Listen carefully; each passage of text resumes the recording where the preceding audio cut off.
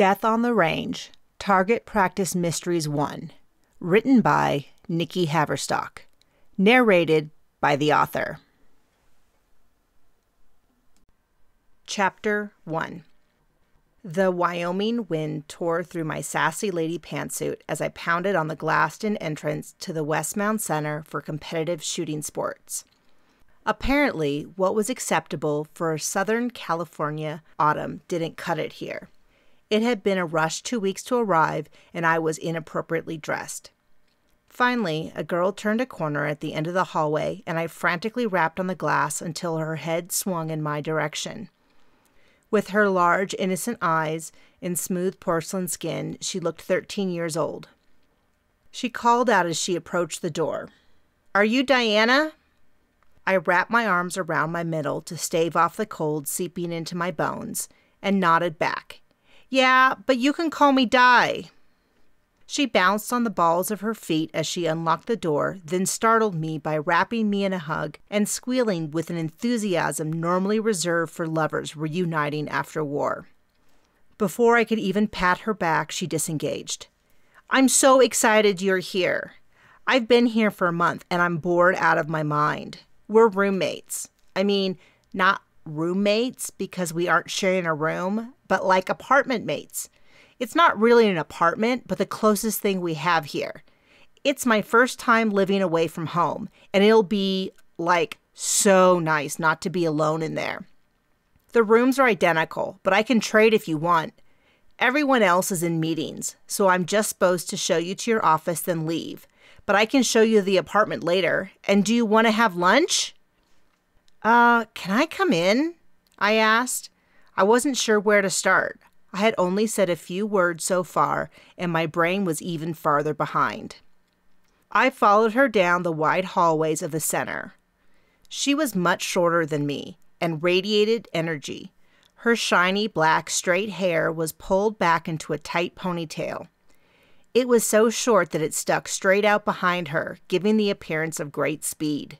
Fitting, since she spoke in a fast clipped tone with large round vowels that gave me the impression of a faint Minnesota accent. My brain snapped into place. "I'm really sorry, but what did you say your name was?" She slowed her pace and turned to me with a giggle. "I didn't. I totally forgot. Mary Van Dyke, a good Dutch name. And before you ask, yes, I'm adopted from Korea, but grew up in Minnesota. Everyone always asks." I had no intention of asking, though I had been curious. She stopped in front of a door. "And here's your office. I've heard that you're going to be our new computer expert. You're pretty good with them?" I ran a large tech company in Southern California. You could say I was pretty good. A few years ago, I would have explained my credentials in depth, but in recent months, I had discovered that too much information led to questions I didn't want to answer. "Yeah, I'm pretty good. So what do you do around here?" Her eyes lit up. "A bunch of stuff. I run the front desk mostly right now, but once we start in with the center's programming, I'll do a little of everything. Coaching, coordinating, writing press releases, whatever they need. But thank goodness you are here so I can skip the computer stuff. Plus, I take a few courses at the state university. I assume you're an archer? Why haven't I seen you at any competitions?" I had been expecting this question and had worked on a nonchalant answer. "Oh, I competed in college, then life got in the way. You know how it is." "I'm so excited to be getting back into the industry. This is where I need to be." It was true. This job was a literal answer to my prayers. A new state, new job, new life. It was a bonus that it revolved around archery. I loved archery. "I heard you just got divorced. That sucks." A bark of laughter escaped my lips. It felt good. It had been a long time since I laughed. "Yeah, it does suck." Mary seemed nice. Who was I to turn down an overture of friendship? "Thanks for the tour." "Sorry that I can't show you the rest of the horseshoe. That's what we call the building. I have to get back to the front desk. We open soon. Make yourself at home, and if you need me, just holler." Mary hopped out the door, turned to the left, and trotted down the hallway to the front desk. The office had a lot of windows. Next to the door was a large window that looked over the wide hallway, then to a bank of windows on the indoor archery range. It was the largest indoor archery range I had ever seen. Mary said that it was about 90 meters by 40 meters, almost the size of a football field, which meant archers could train for outdoor distances of 70 meters in winter. Thank goodness for archery. It was the only reason I knew metric distances. Walking over to the window, I could barely see the front door to the left where Mary had disappeared. The clock said that the center would be open in 4 minutes. If I craned my head the other way, the hall stretched out of sight. There were flat-screen TVs on various walls, playing video footage of archery tournaments. The wall to the left was solid, but to the right there was another large window that looked out into a short hallway that led to a pavilion. The whole building was a large 2-story horseshoe. The interior of the horseshoe had a courtyard with grass and tables. It was probably lovely in summer, but in the October sun everything was various shades of brown. Pressing my head to the window opposite the door that looked out to the pavilion, I was able to see the mountain to the south. When I had done research on Wyoming, I had pored over pictures of Yellowstone National Park to the north, Medicine Bow National Forest a little south, and rural cowboy communities around the winding rivers all over the state. Driving on Interstate 80, I had been surrounded by wide expanses of empty land, but once I exited the freeway, I had approached tree-covered mountains. Across the pavilion was the other leg of the horseshoe building. I could see banks of windows and a few people moving about, but it was far enough away that nothing was distinct. Ranges on this side were for archery, but on the opposite side, pointing away from the building, were the gun ranges. The soft thumping, barely audible through the window, let me know that the ranges were hot. Tucked in a corner of my office was an easy chair. Looking back toward the L-shaped desk with 2 metal and plastic chairs, the tour was complete. Nothing left to do but sit down. As I lowered myself into the chair, I locked eyes with a brown-eyed, short-haired, fuzzy head with twin shark-finned ears cutting the air above. Then it was gone, only to reappear a second later in my doorway, followed by the largest black and white dog I had ever seen. With his short coat, it was easy to see that he was male. The ragged black patches all over his body reminded me of a dairy cow. His large block head could easily reach my waist if I was standing. He walked over to my chair and sat in front of me. I was neither familiar with nor frightened of dogs, but I had never met a dog without human introduction. "Hey, big guy, you come here often?" Humor was usually the best way to break an awkward moment. He heavily dropped his head on my lap, then swiveled his eyes up to mine. When I scratched behind his pointy ears, he let out a moan of pleasure. On his blue collar, there was a dog bone-shaped tag with some phone numbers, but no name. Instead, it read, Westmound Center Dog. He was definitely in the right building, but he must have wandered into the wrong room. I shoved his head off my lap to peek into the hallway for his owner, but it stretched out empty before me. Before I could explore further, I heard the sound of heavy claws dragging across fabric. The dog had crawled into the easy chair in the corner. Turning one way, then the other, he scratched the seat, leaving light marks on the industrial fabric. No, buddy," I futilely implored. He stopped to stare at me before circling 3 times and flopping down. His rump folded over one rounded arm, and his head hung over the other. It hardly looked comfortable. "Die!" a voice yelled from the door. The vowel was dragged out and ended in a squeal. My college roommate and the person who got me the job was at the door. "Jess!" I ran to her and threw my arms around her. We hadn't seen each other in person in years. Her dark curly hair tickled my nose, and my eyes stuck with unshed tears. It was easy to forget the past year when no one knew me, but seeing a friend with years of history made it hard to forget how my entire world had imploded. As she stepped back, she caught my eye. "No, none of that. Remember, a clean start and all that mumbo-jumbo you fed me when you accepted the job?" Laughter bubbled up inside me, and my vision cleared of tears. In anyone else, it would have seemed brusque, but Jess and I had gone through so much that she knew would cheer me up. Some people dealt with pain by going to therapy, processing their feelings, and moving on. I cracked jokes. Sometimes it upset people when I laughed instead of cried, but I'd rather someone think I was a little daft than pity me. There was no tissue in the room, so I used the inside of my right sleeve to dab at the corners of my eyes while Jess walked over to the dog. I must have gotten something in my eyes. Welcome to my office.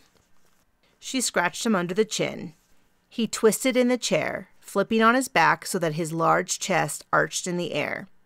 As she scratched down his neck to his chest, he rolled his head back over the chair's arm. His jowls flipped open, revealing a huge toothy grin. The rows of large white teeth would be intimidating if it weren't for the grunting noises of pleasure he was making in time to Jess's scratches. Suddenly he sneezed, sending a fine mist of spray into the air. The action was so abrupt, his butt slid off the seat and landed heavily on the floor. He flipped over and leapt to his feet, then looked at us innocently. Jess giggled. I see you met Moo. So that was the dog's name. You two know each other? We haven't been formally introduced. He sort of moved in. Should I take him back to his owner? I glanced at Jess. Did dogs normally just wander around the building? Jess grabbed the chair in front of the desk while Moo crawled back into his chair to lick a perfectly clean paw, leaving a growing wet spot on the fabric underneath. I didn't think I would be spending much time in that chair. Jess dismissed my concerns with a wave of her hand. Nah, he gets free run of the place. He's a rescue and has special permission from Westmound headquarters to stay on site. Just keep Moo off the ranges. Safety protocol and all. He belongs to Lumberjack on the other side of the horseshoe. But Moo hates gunfire, so he hangs out over here once the range is open. I felt like I had missed something in her explanation. Why does a shooting range have a lumberjack? Oh, that's just a nickname he's gone by for years. That's all people call him anymore. Jess pulled her briefcase on her lap. The absurdity of the situation fit my mood. Of course, that totally makes sense. A dog who has a special in with the Westmounds and is owned by someone that goes by the name Lumberjack. Why didn't I guess that on my own? Jess made non-committal noises while digging through her briefcase. I opened my mouth to start again, but she cut me off. I need to head out in a few minutes. Let me give you a few tasks to start on. Jess slid a piece of paper from her briefcase over the desk to me. I had barely glanced at the page before she started rattling off a list of projects she wanted to work on with me. She discussed blogs, instructional videos, and camps, then kept going. She seemed to hop from topic to topic with no discernible logic. Jumping into action, I searched through the drawers of my desk, looking for a pen and paper, but all I found was a collection of junk and otherwise empty drawers. A dusty dog toy, fletching glue for arrows, a bag of spare nocks for the back of arrows, an Allen wrench set, and a tissue with chewed gum that I threw in the trash can. She showed no signs of waiting, so I started digging through my purse. The tight, high-pitched, intense tone of her voice transported me a decade back to college. Every semester, during finals, we would go through this same thing. Everyone has anxiety at those times, but she took it to a whole new level. She would start winding herself up, and before I knew it, she would be in the midst of a full-blown panic attack. I saw the telltale signs. Wide eyes with way too much white showing all the way around the iris, and her knuckles white on the handle of her briefcase. I waved my hands while I leaned over the desk to get her attention. Hey, whoa, hey now. Jess looked at me, and the panic eased from her eyes. The color slowly returned to her face. She took a couple of slow, deep breaths. She was definitely in better control of her anxiety than she was in college. Jess gave me a tight smile, a line of lips pressed tight, then put her purse on the ground. She took a deep breath and mumbled, "Sorry about that," under her breath. I pushed back my shoulders, smiled, and focused on radiating confident energy. How about you write down everything you think of, and once I'm settled in, then we can put together a plan for tackling these things. I'm not going anywhere. It was a skill I had perfected when working with clients.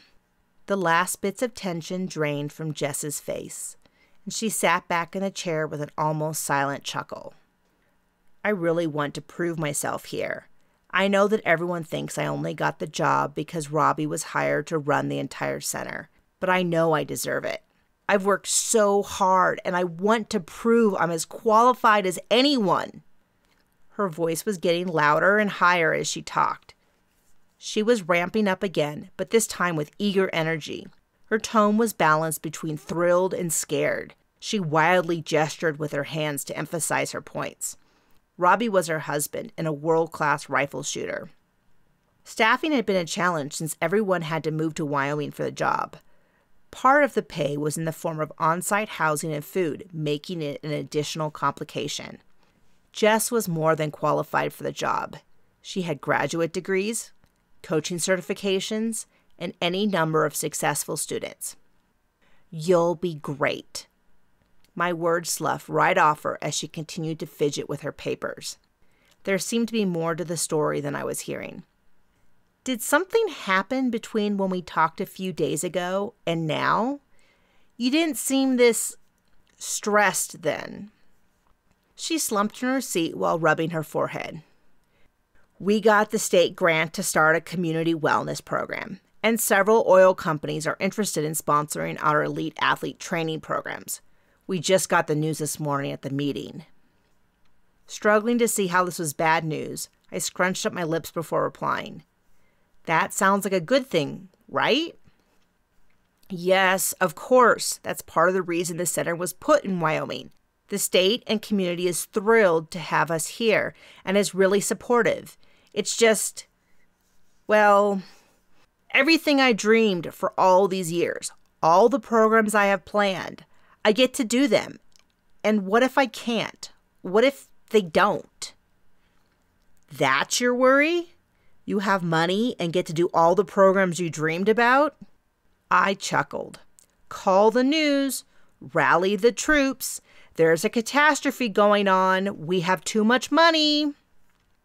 Jess snorted from behind her arm, so I continued.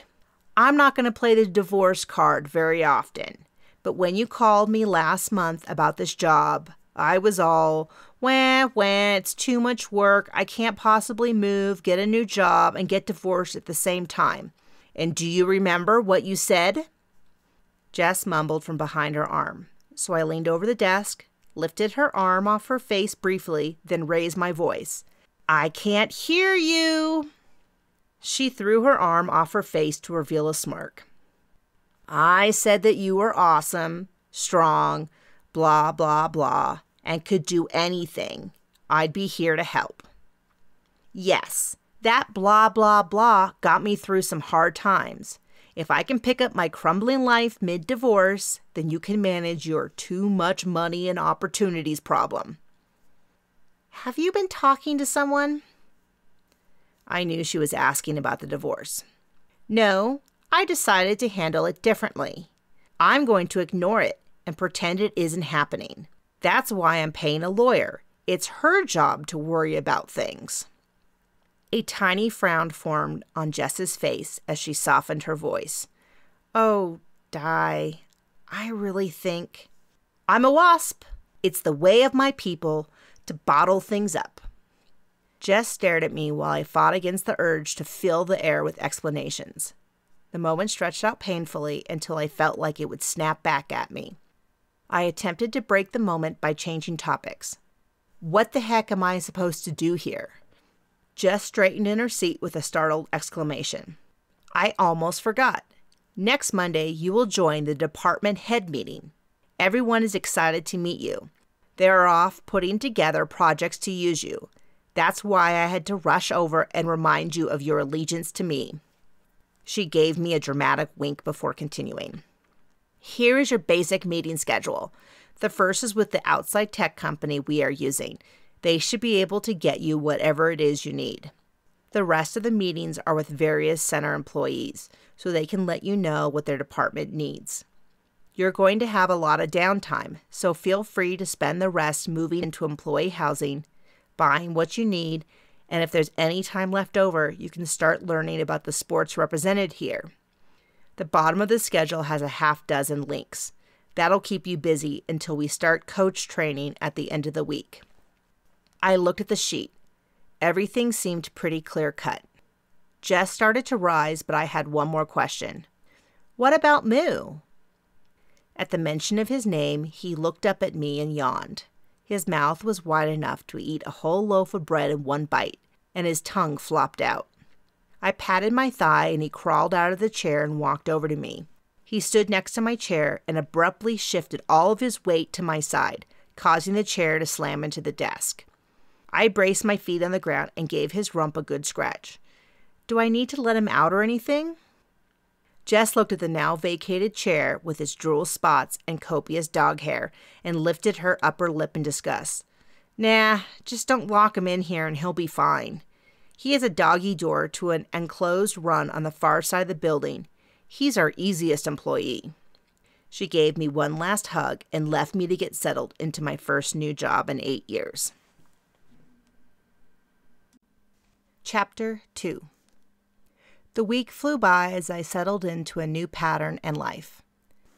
Mary had been thrilled to escort me to the nearest mall to pick up athletic clothes that met the dress code of the center and Wyoming winter jacket and shoes.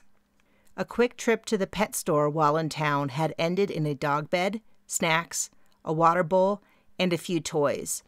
Moo didn't belong to me, but he seemed to think it was his duty to spread dog hair over every inch of my office.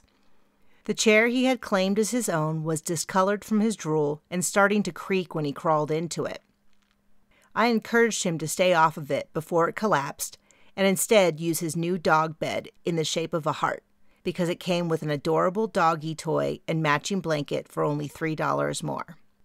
More often than not, he sprawled across the bed with most of his body off the bed, or all 4 feet in the air as he squirmed across the surface.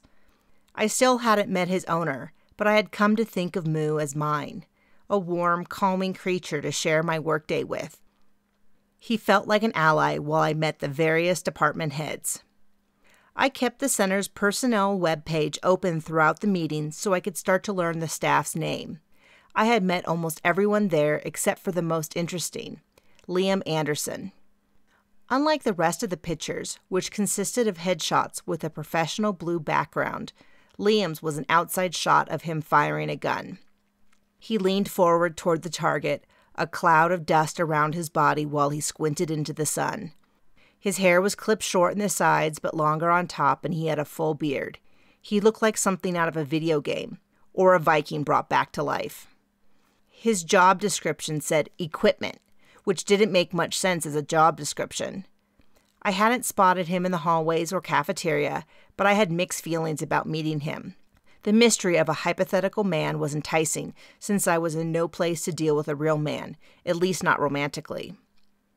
Mary ran into my office, wiped a layer of dog hair off the plastic seat, collapsed into the chair, and then pulled it to my desk. Oh my goodness, I have so much to tell you. I didn't bother to hide my smile as I swiveled to turn to her. Last night, she drove to Denver to pick up the Summer Games athletes who were arriving for the coaching course that started in 20 minutes. I went to sleep before she returned, and when I left this morning, Mary was still sleeping.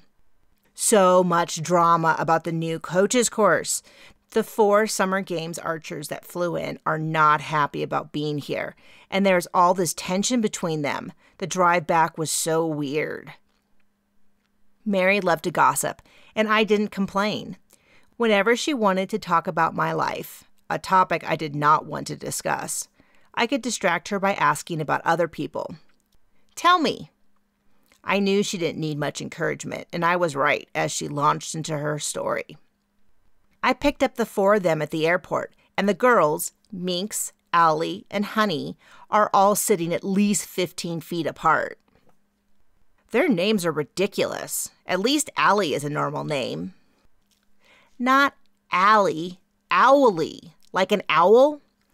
Anyways, we get the luggage into the van, and Tiger hops into the first bench seat, and Minx crawls in next to him.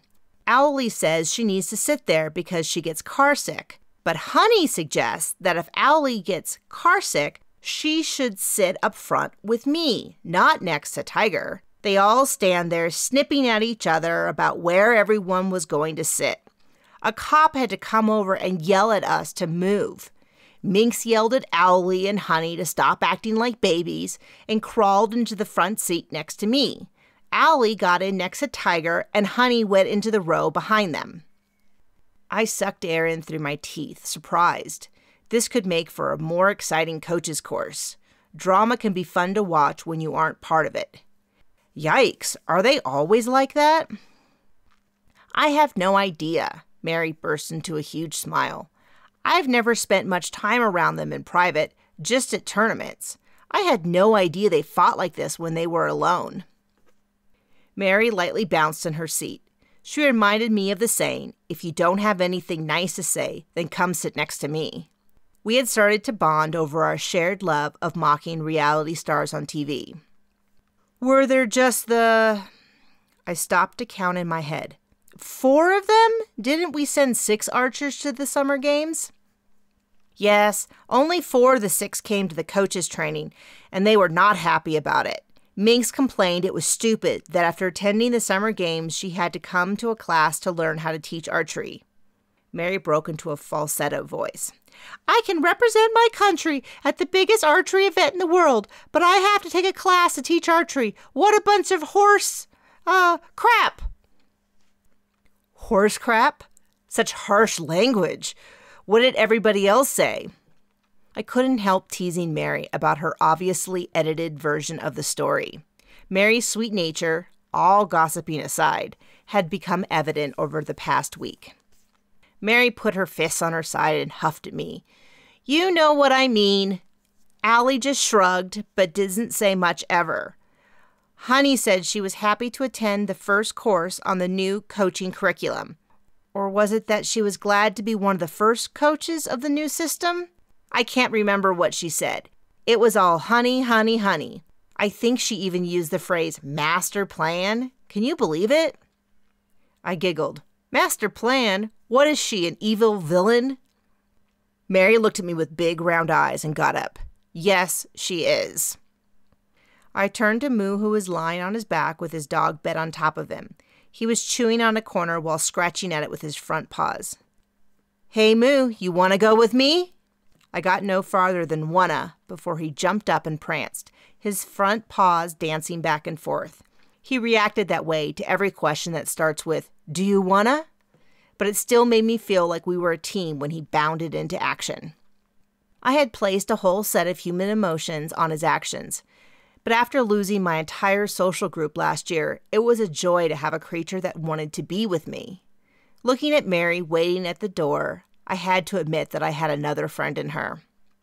I grabbed the driest corner I could find and held the dog bed out to my side to avoid getting even more dog hair on my pants. Then the 3 of us headed into the hallway. There was only one more question left to answer. What did Tiger say? I spoke in a whisper so my voice wouldn't carry. He said he was happy to be anywhere he was surrounded by such pretty ladies. Then he winked at me in the rearview mirror. He's so hot. Mary let out a deep sigh. I turned to look at her, and Moo barreled into the back of my knees. I pitched forward, windmilling my arms, and almost smacked Mary with a dog bed before catching my balance. Good grief, have you got a crush on him? He sounds cheesy. Mary's head snapped around to look at me. No, I don't have a crush on him. If I did, it would be totally justifiable. He's passionate, sweet, and one of the top-ranked archers in the world. Very talented. You'll understand once you meet him. A big, goofy smile broke across her face. Plus, he's so cute. Mary had a crush on Tiger. I smiled to myself. Who else is taking the class? I figured Mary had snuck a look at the participation list, and I was not disappointed. Jess is teaching, but you know that. Then the 3 of us are taking the class, you, me, and Bruce, who runs the community archery program here. The summer athletes I picked up. The rest are various archery coaches from Wyoming and Colorado. The housing isn't finished yet, so only the summer athletes are staying here. Minx, Honey, and Owlie all had a fit about who was going to stay where, since someone would get their own place and the other 2 would share a room. In the end, they each got their own suite just to shut them up. It was 1 a.m. and I thought Robbie was going to bust a vein. He left early this morning with most of the center staff for Oregon. We entered the room laughing, and I peeled off toward the back to reserve 2 seats and secure a spot for Moo's bed. Behind me, I heard a man approach Mary and ask about her mother. Mary must know everyone in the archery community. I found a table at the far back with 2 chairs and 2 matching piles of paperwork. I threw down the dog bed so Moo could start the elaborate process of scratching, sniffing, and circling required before he sat down. I dreaded the meeting, and his snuffling and snorting was comforting.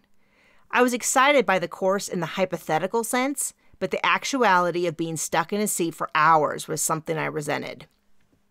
Working at the center had been a dream so far because they encouraged any activity in line with the vision of an athletic center. As long as I kept my phone on me, I was allowed to go to the weight room or ranges at any time. The center structure of metal and concrete blocked cell signals, but we had wireless throughout the building and a dedicated messaging system. The entire staff had keys to the building and the weight room. We also had keys to the range and our specialty. I had keys to the indoor archery ranges, and once I went through their safety training, I would get keys to the firearm ranges. Looking around the room, it was disappointing to see so few women, though I was used to it after working in the tech field. 3 gals around my age or younger hung near the front, but with large spaces between them. They seemed to be orbiting around a handsome man. He sat in a chair balanced on its back legs while he laughed. A few of the older men came over to shake his hand and greet the girls in turn. I pegged them as the 4 Summer Games archers holding court. Off on the other side of the room was the rest of the group in a large circle, having an animated discussion. Among them was a single tall female, her arms crossed except when she gestured with a pointed finger at the man directly opposite her. I guessed they were the local coaches, as their body posture denoted them as peers. Jess caught my eye and nodded, but didn't move to come over to me.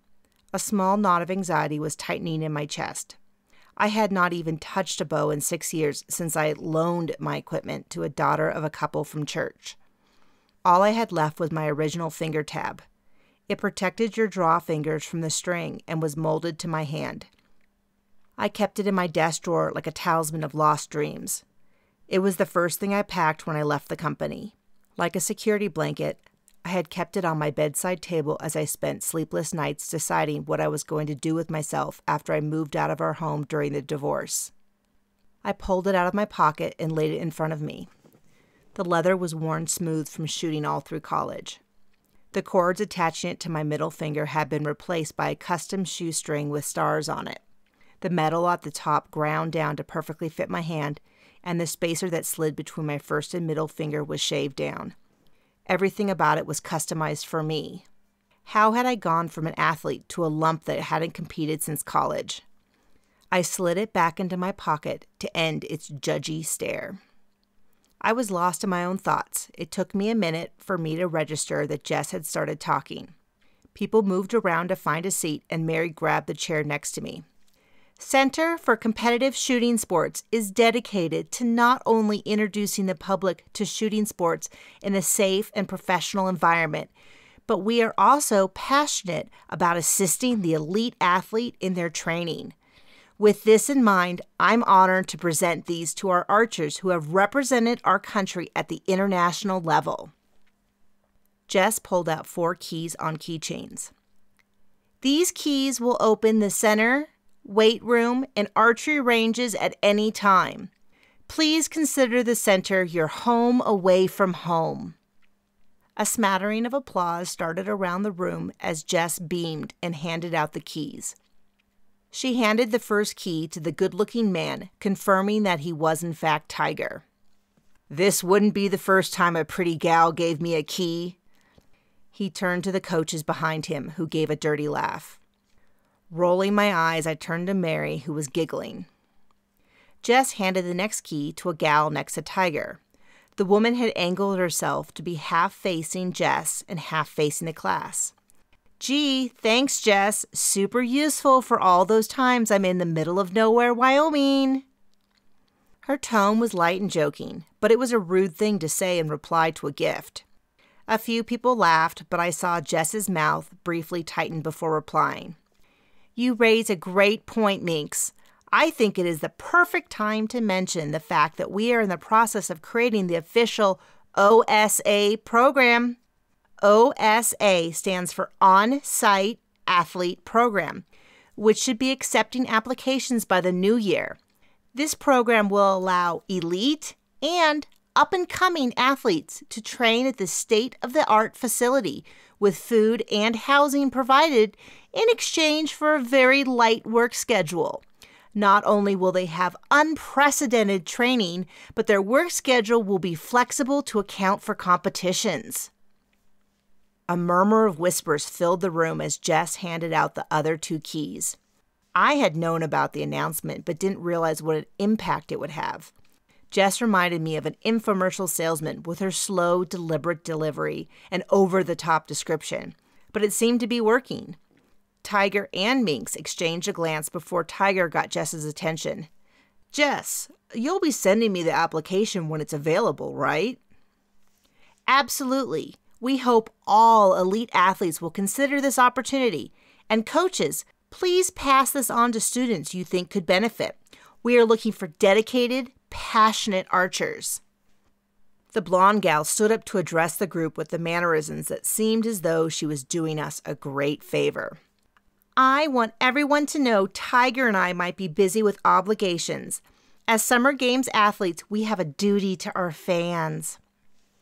Tiger blew out a heavy sigh. "The TV show isn't a given, honey. Don't make it sound like such a big deal." She turned to glare at him, her fist balled. "Don't say a thing, Tiger. We are not supposed to say anything until the contracts are signed." He smirked at her, completely unaffected by her anger. She stomped her foot and he started laughing. "Who in the world would put you 2 on TV?" Minx played with her keychain. The whole room went silent, leaning forward to listen. Who wouldn't want to see archery's greatest power couple on TV? Tiger leaned back in his chair. Mary grabbed my arm, her tiny fingers digging into my flesh as she quickly whispered in my ear, "I knew there was something going on between them." From up front, the last remaining Summer Games athlete, who must be Owlie, spoke up. "Couple?" She looked at Tiger, then Honey, before turning back to Tiger. Her face was completely smooth, her jaw hanging open the tiniest bit. Her voice was higher than I expected, but as absent from emotion as her face. The resemblance to an empty-headed owl was staggering. Minx blew out a loud raspberry. "A couple of what? You 2 aren't dating." She hit the word dating extra hard, with an implication I didn't understand. Honey glared at her, biting off each word individually. "Don't be jealous, Minx." Tiger looked at Minx with a raised eyebrow and blew her a kiss. Honey crossed her arms and pursed her lips at Tiger. The coach's head swiveled as they followed the conversation like a tennis match. Mary was staring with rapt attention, like she was watching the screaming housewife show she loved. Suddenly, Honey's whole face changed to a brilliant smile, and she turned to the class again. She put her hands out to hold us at bay as though we were about to rush her in excitement. "And I have one more bit of news that I know everyone will be thrilled to hear. My personal memoir, covering my entire archery career since I started shooting in college through the Summer Games, will be available very soon. So many people have been begging me for years to share my inspirational story, and I finally found the time to write it all down. Don't worry, it's full of the juiciest gossip in the industry, and I'm sure you will recognize some names." Pointedly, she looked at Owl, Minx, and Tiger in turn, then shot a glance back to the class, but I couldn't see who exactly she looked at before she sat back in her seat. Jess had been standing in the front watching, but with a shake of her head, she finally spoke up to bring the conversation back to the coach's course. "Let's dig into the material. We will be doing a quick overview of the new Level 1 and 2 course before lunch. Then afterwards, we will hit the range with beginner bows to go over the basic form steps and make sure we are all on the same page with the U.S. archery form system." After lunch, we headed over to the practice range. Mary and I jogged down the hallway to burn off the extra energy stored up from sitting all morning. I had a bundle of anxiety in my chest at the idea of shooting. I was looking forward to it in the way you look forward to seeing a best friend that you have lost touch with. Would it be the same? Could I still shoot? What if I hated it now? Why was I so nervous? We had spent the morning going over the USAFS, the U.S. Archery Form System, which was the way all American coaches were being required to learn. The idea was a student could go to any coach and learn the same system. It was developed by the U.S. National Coach for Archery. This was the first class with the new literature. Most of it covered the same things I had learned in college, but with a specific name for each part of the shot cycle. The morning class had crept along as coaches asked for justification or wanted to share their view on why their way was better. The worst offender was Honey. At least 3 times, she stood up to say, "What I think Jess is trying to explain is..." I was ready to strangle her, but at least half of the class nodded along with her explanation. Every time Honey spoke up, Jess's mouth tightened into a thin line until she could wrestle back control of the class. After the 3rd time, Minx told Honey, "If you slow down this class anymore, I'm going to stab you in the eye with my pen." After that, things moved a little faster. Jess spoke loudly over the din on the range. "Everyone grab a bow sling, and some arrows. We are using these beginner bows to make sure we know all the steps and to practice coaching each other. Please make sure you are using the USAFS, even if you use a different form yourself." Mary was next to me and we hung back as people paired off and grabbed equipment. They were guests and had first dibs. Bruce, the director of community archery education at the center, made a beeline for Owlie and pulled her off to the side. Honey stepped in front of them and said something I couldn't hear. Bruce snapped back at Honey through bared teeth and stepped around her, dragging Owlie out to the hallway. As the crowd lessened, Mary and I stepped forward to pick up our equipment. Jess was getting all the pairs lined up in front of targets set at half the normal distance for inside shooting. Without the top-end equipment on the bows, like sights, clickers, and stabilizers, we would be happy to keep the arrows on the target mat. Jess called up, "Hey, Honey, Tiger, would you be able to switch with Di and Mary? I think they could learn a lot from you two." Honey looked between us and Tiger for a split second before a smile crossed her face. "Yes, I would love to help out Mary." She beckoned Mary to come over. "I've been wanting to ask Mary something anyways, but first, how is your mother?" Tiger jogged over to me. "I guess that means we're a match, eh?" He waggled his eyebrows at me. My glance shot over to Honey to see if she was watching. Tiger followed my glance, then pursed his lips. "Don't take all that power couple stuff too literally. It's for reality TV, more or less." He made finger quotes around the word reality. Jess blew the whistle once, indicating it was clear to shoot, and I was lost in my own world. Even after all this time, my fingers remembered how to grab the arrow by the nock and snap it onto the string with one hand. My bow hand turned to move the elbow out of the way, while my fingers and the finger tab were set into a deep hook on the string. The back of my hand smooth and flat, making a continuous line from the first knuckle to my elbow. Raising the bow, I drew back until I had a firm anchor. My draw hand pressed hard to my jawline, the string hitting the corner of my chin and the tip of my nose. My back held the weight at full draw and felt amazing. Back in California, many of my friends raved about yoga, and while I enjoyed it, I never found the pure bliss they did in the movements. But now I understood. The movement, the tightening of the muscles, the stretching, all of it felt right and where I should be. How could I have ever stopped shooting? Tiger interrupted my thoughts. "You look good." I turned to him and rolled my eyes at what I thought was flirting. He chuckled but clarified. "That too, but seriously, your shooting form's great. How long have you been shooting? Why aren't you competing?" Thank you. I used to compete in college, but that was years ago. I was embarrassed and pleased.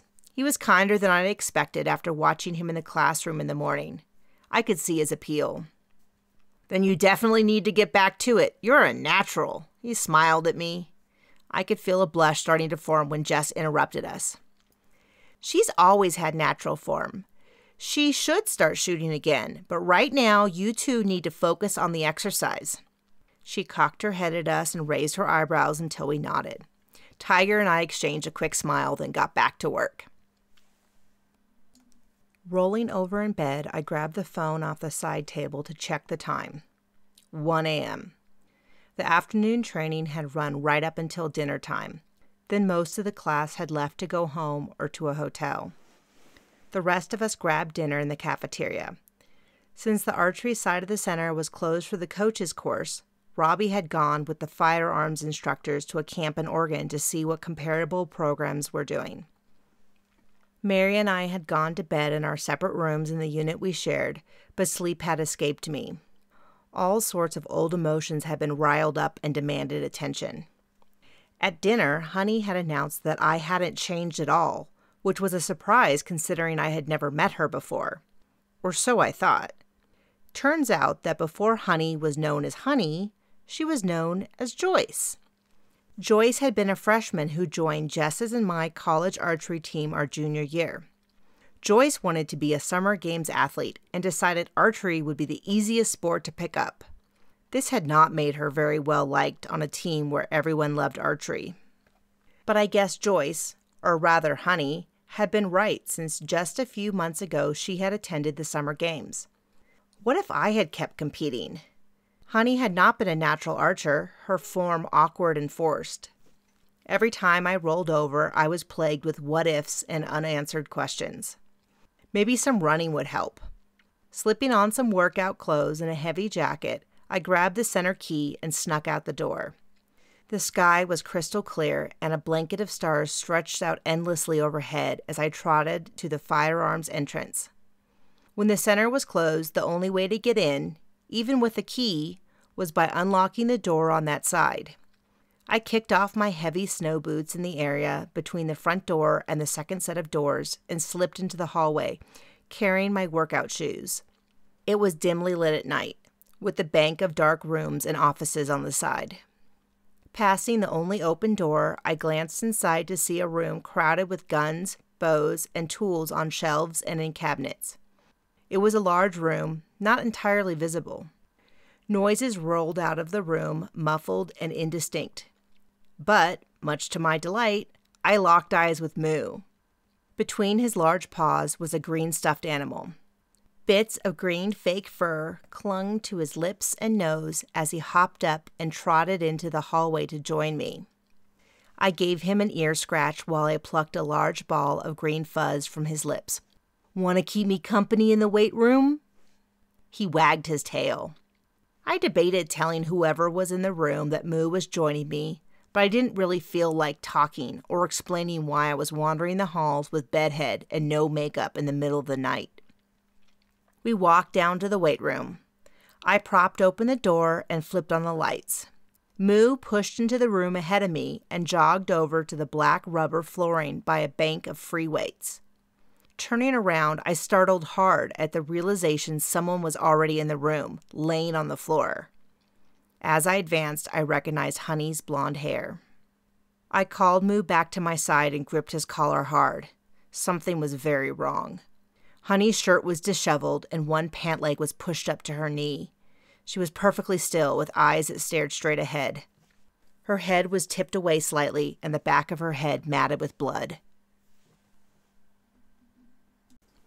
Chapter 3. "Help! Help!" A voice rang out, and after a second I realized it was my own. I grabbed the handle on the treadmill to steady myself. The sensation of my hand gripping the firm foam felt distant and hazy. A noise behind me caused me to spin around. A Viking stood in the doorway, scanning the room with piercing light eyes. He raced over to me, and I recognized him as Liam from the employee website. "Help her! She was here! I just walked in there, not moving. She's not okay." I ended in a sob, and the room shifted around me. Liam grabbed my arm hard and dragged me outside the door into the hallway. Sit, head between your knees, push against my hand, and breathe in slowly on my count. As I slid down the wall to put my head between my knees, he gently pushed in the back of my neck and counted slowly to 5 as I matched my ragged breath to his count. Good. Now breathe out slowly. I was still gripping Moo's collar tightly in my hand, and slowly I became more aware of my surroundings. Like a feather drifting down to earth, my mind settled more firmly in my body. My breath slowed as I looked into Liam's eyes. He searched my face for a second. You're looking a bit better. Are you okay if I leave you? I nodded and hugged Moo, and he laid his head on my shoulder. Liam headed into the weight room. Soon I heard his mumbled voice drift into the hallway. He must be using the center phone in the room. I couldn't catch his side of the conversation, although the tone of it carried into the hallway, deep and safe. I focused on my breathing, slow and controlled. After a few seconds, or perhaps a lifetime, he came into the hallway. We are going to need to move to the entrance to let in the police. I gave them the code to the front gate, but we'll need to open the center door for them. They'll be here in a second. He spoke carefully and slowly as though I was a child, but it seemed appropriate since I felt so out of sorts. I stared back at the door. Shouldn't one of us stay with her? The idea of her just lying there alone was too distressing. He pulled me up and put my free hand through the nook of his arm to support me. She's not suffering. There's nothing we can do for her now, and we need to stay together. We walked slowly through the empty hallways back to the entrance. Liam unlocked the large glass doors, then sat down next to me, up against a wall. I let go of Moo, and he laid down next to me, pawing at my foot until I started petting him. Hey, are you feeling a bit better? You gave me a good scare. I took a deep breath and let it out in a huff. I'm feeling a bit better. I paused before sharing what was heavy on my mind. It wasn't an accident, was it? He turned to look at me, though I kept my eyes on the wall ahead. Why do you say that? I gave a shrug. I don't know, it just felt... I couldn't put it into words. Something had been wrong, but I didn't know what. I read a book that says your gut instinct in situations is very accurate, and I guess it just doesn't look like an accident. But I want to be wrong. Poor Honey. I don't think you are wrong. There was nothing around her, and something had obviously hit her on the back of the head. I sniffled. If it wasn't an accident, then someone had done it on purpose. Who would have done that to Honey? It wasn't me. I just got here. I know. After Moo left, I poked my head out into the hallway to see who it was. He normally sticks right by me after the ranges close. Moo lifted his head to stare at Liam when he said his name. Liam leaned forward to give him a little scratch. With a start, I realized that we hadn't even introduced ourselves. Moo sticks pretty close to me during the day. I'm Di. I awkwardly turned to offer my hand. If Moo belongs to you, then you must be Lumberjack? He winced at the name. No, call me Liam, please. I'm sorry, I thought Jess said that Moo's owner prefers to go by Lumberjack. Had I remembered that incorrectly? Yes, some people call me Lumberjack, but really, Liam is fine. It's this thing that everyone has for pro names. I stared at him confused. Professional names, he clarified. A few years ago, one of the top professional compound shooters decided to go by a nickname. He put it on shirts and whatnot. Then all the top archers decided they needed pro names. Suddenly, everyone was Cheetah, Wolverine, or Honey Badger. I have a beard, wear plaid shirts from time to time, and suddenly I was dubbed Lumberjack. If you stand still long enough, you get a nickname. I have 15-year-old kids that haven't even competed nationally, writing me with sponsorship requests. They have their pro names all picked out. It's kind of ridiculous. It's not like we're... He had become more animated as he warmed up to the topic. He flapped his hands around as he searched for the right term. I wiped out a tear and tentatively replied, "A bunch of rappers?" He smiled at me. "Yes, exactly." It seemed like a long time ago that coaching training started, and I met everyone with a pro name, which reminded me, why are you here? Aren't all the gun people gone? The instructors and directors are gone, but I don't really fall into that category. I deal with equipment for both sides of the horseshoe, guns and bows. I'm still getting the equipment room inventoried and set up. I really should have come by and met you sooner, but I've been working later and later each day. I pulled my knees to my chest and rested my cheek on them, turning my head so I could watch his face. "Is that why you're here so late?" "Yeah, I grabbed a snack from the kitchen as the cafeteria closed and headed to the equipment room, and I've been there ever since." "And you didn't leave?" "Nope, not even once." I searched his face for deceit.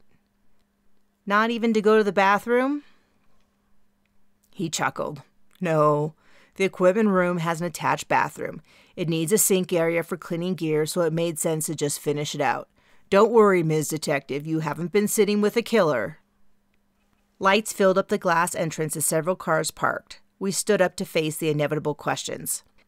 Liam pushed the door open to welcome the officers, but turned back to the doorway. "Why don't you keep Moo with you tonight and make sure to have an officer escort you back to your room?"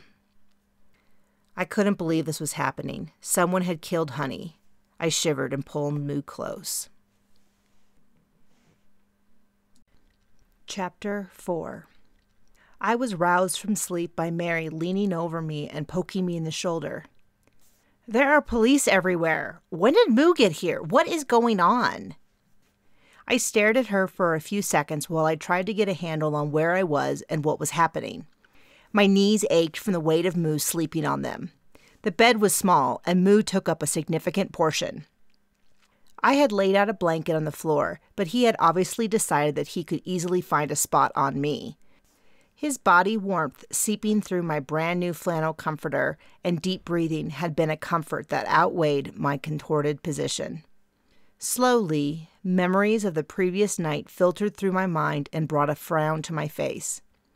"Mary," I gently said, "you need to sit down. I have to tell you something." She grabbed a chair from the desk while I scooted up to lean against the wall so I could look her in the eyes while I talked. "Last night, I couldn't sleep, so I got up and went over to the center to run. When I got to the weight room, Honey was there. I hesitated. I had never had to share this kind of news and was unsure what to say. Honey's dead." I ran through the rest of the story briefly as best I could. When I finished, Mary sat there briefly before responding. "Poor Honey. I can't believe she was murdered." She got up to grab a few tissues from my small bathroom and handed one to me. We dabbed at our eyes. "Yeah, Liam was pretty sure, and based on how the police questioned me, I'm pretty sure they thought the same thing. They had me tell my story forward and backwards a dozen times." "You can call him Liam?" She looked at me puzzled. "Yeah, he said he prefers Liam to Lumberjack." Mary moved over to the foot of my bed to pet Moo behind the ears. "Then I'm calling him Liam, too. I can't believe he rushed in to save you, then actually sat and talked with you." What else was he going to do? I was a total mess. I scratched Moo's back as he stretched from one end of the bed to the other. "I've known him for years, and I don't think he's spoken more than a few sentences." That was surprising to hear. "Like shy?" Mary pursed her lips and stared at the ceiling for a few seconds. "No, shy isn't the right word. He's just..." She adjusted her position on the bed, sitting crossways so she could lean on the sidewall. "It's like he's only given a few hundred words each day and he wants to use them carefully." A hard, fast laugh escaped my lips and startled Moo. "That's really poetic, Mary." She smiled back. "What can I say? I'm a writer." Suddenly her whole face changed. She leapt off the bed and ran from the room, chanting, "Oh my gosh!" over and over. After a minute, she reappeared in the doorway, holding a USB stick aloft.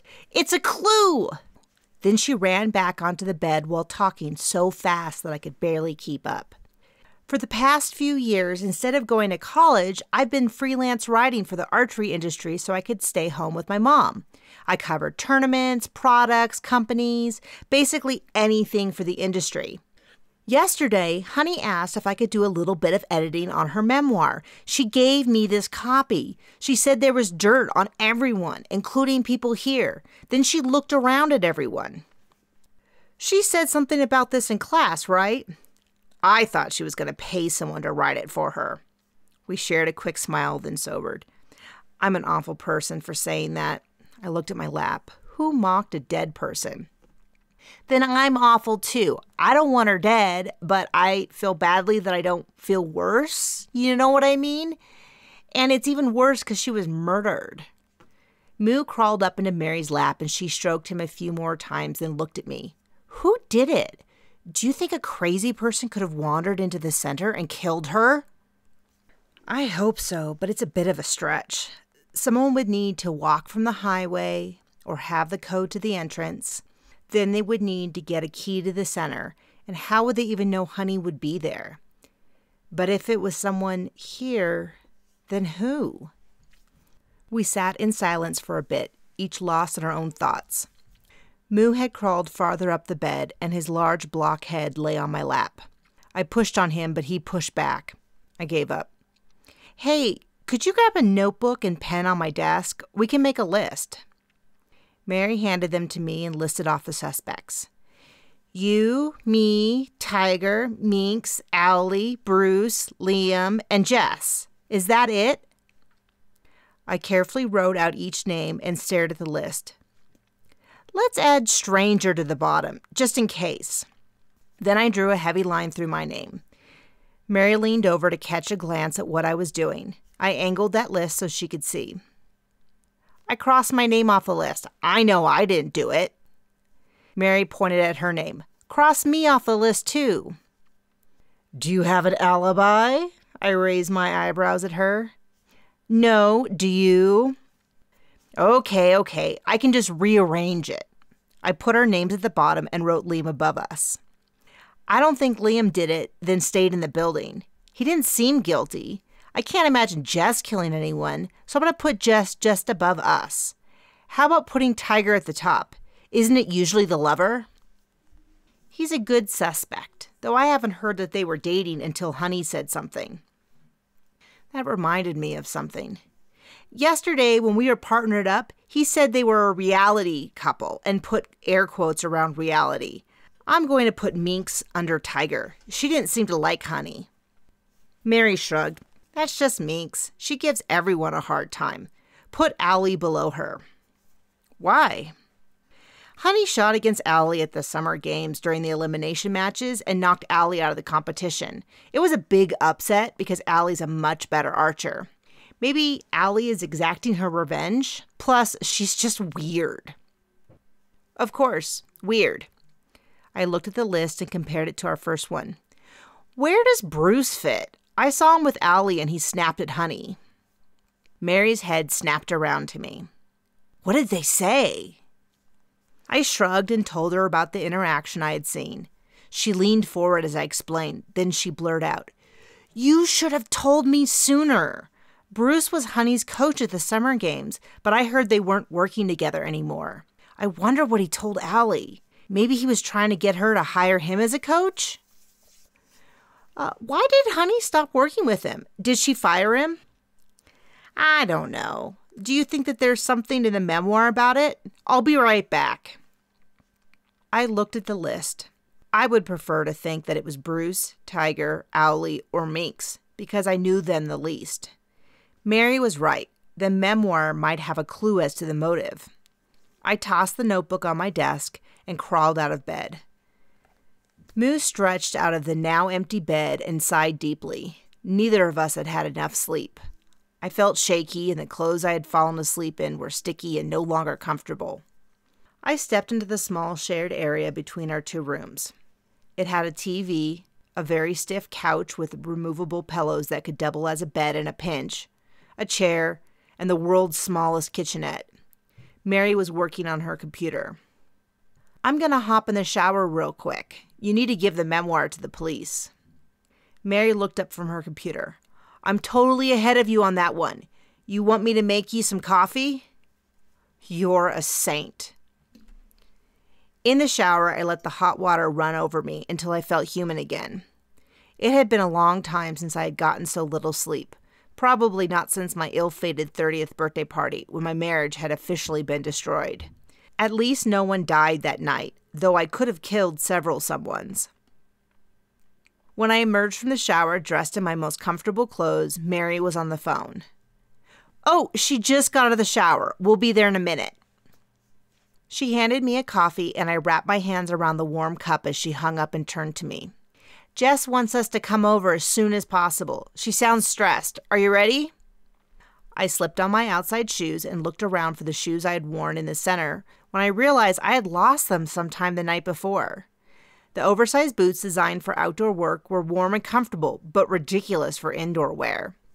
When I had gone to town last week, I had picked them up along with a half-dozen pairs of athletic indoor shoes to put on while at work. It was common to take off your shoes at the door and would be required at the center during winter and mud season. I grabbed a different pair for my room and called Moo to my side. I think I'm ready. Mary grabbed a stack of items off the corner of the counter and opened the door. We stepped out into the chilly morning. As we stepped into the building and slipped into our athletic shoes, we ran into Liam. As he approached, Mary peeled off and headed toward an officer with the USB containing Honey's memoir in hand. Liam greeted Moo with a head scratch before greeting me. How are you feeling today? Last night I'd been so distracted by Honey being dead that I hadn't fully appreciated Liam's good looks. He was even more handsome in daylight. I suddenly felt shy and took a few seconds to gather my composure by tucking a non-existent lock of hair behind my ear. Oh, I think I feel about how you'd expect after discovering a murder and getting a few hours of sleep with a beast bedded down on my knees. Liam chuckled. I make him sleep on the floor, but once he snuck up on the bed and pushed me off. We both laughed, then stared at Moo. Liam seemed to want to say more, and after a few seconds, he hesitantly began. Be careful. We don't know who killed Honey or why. You and Mary should stay together. I'm taking Moo to my room for breakfast and then grabbing a quick nap, but I'll try to find you later today. I started to dismiss his concerns, but he interrupted me. His eyes were a little bloodshot, and I couldn't quite tell if they were blue or green. I wanted to lean closer and find out. Just be careful. It took us forever to hire a tech person. We can't lose you now. Mary came back to join us and greeted Liam. Hey, Liam. I heard that you were a hero last night. Liam nodded his head back quickly in an acknowledgement at Mary, and just the edges of his mouth moved in the smallest of smiles. Then he gave us a wave and headed out of the center with Moo. Mary turned to me and smacked my arm. See? If he strung more than 2 sentences together when talking to me, I would die of shock. Did he actually talk to you? I watched Liam as he walked with Moo, bounding along at his side across the parking lot toward the housing units before returning to Mary to reply. Yeah, he said we should stick together until the police figured out who the killer was. Did you give them the memoir? Mary gave me the side-eye for a few seconds before answering. Yep, though they didn't seem convinced that it held any great secrets. Plus, they quizzed me on where I was last night. We walked down the hallways towards Jess's office, which was just past Robbie's office. Jess was slumped over her desk, her head hidden beneath a mound of dark curly hair. Her arms were thrown across the desk. A bottle of antacids was knocked over with a few escape tablets flung over the desk. I tentatively knocked on the door. Jess?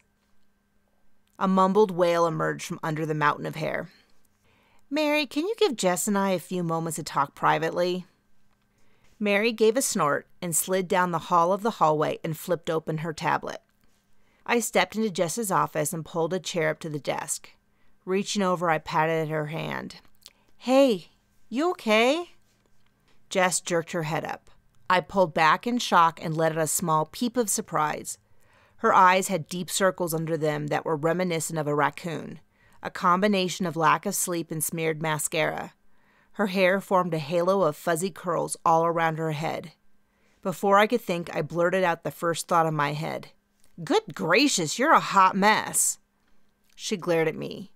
"Gee, that's helpful, Di. This is the worst day of my life. What am I going to do?" Her breath reeked of berries and coffee. I reeled back, crushing pink and purple antacids under my heel.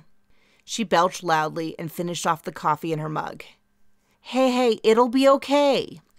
Whether it was true or not, it seemed like the right thing to say, but Jess disagreed. "How?" she wailed. "I was up late going over the materials for today. Then suddenly there were cops everywhere. I went outside and they told me there had been a death. The center has only been open for a short time. This is my first big event. Then Honey had to go and get murdered." I doubt that was really Honey's fault. Jess glared at me and continued. "She could have at least had the decency to die later. Who's going to want to come to the murder center now? Everything is ruined. Ruined!" Her voice was steadily rising as she spoke. I hushed her as best I could before she got hysterical. She ran her hand through her hair and pulled out an antacid. I tried to guide the conversation in a more helpful direction. "What are you going to do today?" "See if New Zealand needs archery coaches? See if I can volunteer for the witness protection program? See if that Mars mission is full already?" She collapsed on her desk again. "Oh, come on. Don't you think you're overreacting a bit?" She looked at me aghast. "Overreacting. After I called Mary, I had to explain to the owner of Westmound that a Summer Games athlete died at her brand new center. How could this day get any worse?" I looked at her for a second before quipping back. "At least you aren't Honey." She stared at me, then started giggling. The giggling changed to full-blown laughter, and then she clutched at her stomach, gasping for air. She wiped at her eyes. "Oh, poor Honey. I am such an awful person." I shook my head in sympathy. Honey had made a beautiful corpse. She looked better dead than either Jess or I looked this morning. Her makeup hadn't been smeared, and other than all the blood, her hair was perfect. She giggled a bit more in a high, hysterical tone. "The rest of the coach's course is canceled. We already told Minx, Allie, and Tiger. They're being questioned by the police, and apparently they can't leave just yet. The rest of the participants that didn't stay at the center are meeting at a nearby hotel, and I'll give them the test on what we covered and reschedule the rest of the course for a later time. If I still have a job at that time. Most of the center's closed. The firearm entrance side, the equipment room, all the way up to the weight room. Obviously. But this side is open. I opened up both the archery ranges, short and long, so Minx, Tiger, and Allie could practice if they want. Plus, the cafeteria is open. I had to fight with the police about that. They don't want us to leave during the investigation, but they wanted to close the cafeteria. We ended up with a compromise. The cooks aren't allowed on site, but we could at least get to the food. Did I hear you say Mary was with you?" At the sound of her voice, Mary popped into the room. "Yep, I'm here." Jess nodded approvingly. "Good. You two stay together and out of trouble. Go take a nap or something. I swear, if anyone else dies, I will kill them." "Sounds like an effective solution." I gave her cold, clammy hand another pat as I got up to leave. As Mary and I walked down the hallway toward the cafeteria, I was lost in my thoughts until Mary interrupted me. "Who do we investigate next?" She was looking down at the notebook with a list of names. It was the list I had started earlier in my room. What are you talking about? When did you grab that?" "We have to solve Honey's murder." I stopped dead and stared at her. After a second, she stopped and stepped back to stand next to me. She took a deep breath and let it out in a huff before starting. "We are bad people because we're not more upset about Honey's death, right?" I nodded my agreement. "Yeah, we have cold black hearts. But if we solve her murder, then we're good people and it all evens out." I shook my head. "I don't think that's how it works." She shook her head at me. No, I gave it a lot of thought while you were in the shower. This is the only way. You already got Jess's story, so now we just need to go through the rest of the list and read Honey's memoir." "I thought you gave the USB drive to the police." She pulled out the tablet from under the notebook and waggled it at me. I did, but not before I uploaded it. I started it. It's poorly written, but she's right about it having a lot of secrets. She threw everyone under the bus, and I've only read a chapter or two. The theme seems to be that Honey is awesome and everyone else is a screw-up. Why am I not surprised? I started walking again and Mary fell in step beside me. What makes you think that we could find the murderer? Simple, we make a great team. You're super smart and I know everything about archery. Plus we have the memoir and we totally knew who the killer was on that cop show the other night. We had bonded our first evening together over a shared love of mystery shows and TV. We unwound after work solving crimes from the small screen, from cop shows to cartoon mysteries. If there was a mystery, we were going to solve it. I waved a hand at her, dismissing the cop show. That was just editing and the fact that the most famous guest star is always the killer. She steamed ahead, unbothered by my assertion. We'll be like Batman and Robin, solving crime and stuff. Wait, who gets to be Batman? Duh, obviously you are. Batman's way older than Robin. I stopped dead, mouth agape. Hey! At least I was the hero in this scenario. Mary ignored me and entered the cafeteria. She beelined for her table while yelling over her shoulder. Grab me a bowl of cereal while I plan the investigation. Something sugary, please. I don't remember Batman getting the food. Where's Alfred? Would it be such an awful idea to poke around a bit and find out where everyone was last night? I carried over 2 bowls of cereal with bananas balancing in the crook of each arm. What does the memoir say? Meh, I'm still in her early years of shooting.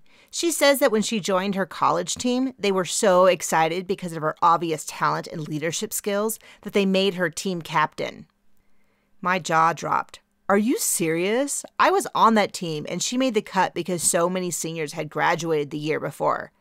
I don't think anyone thought she was particularly talented.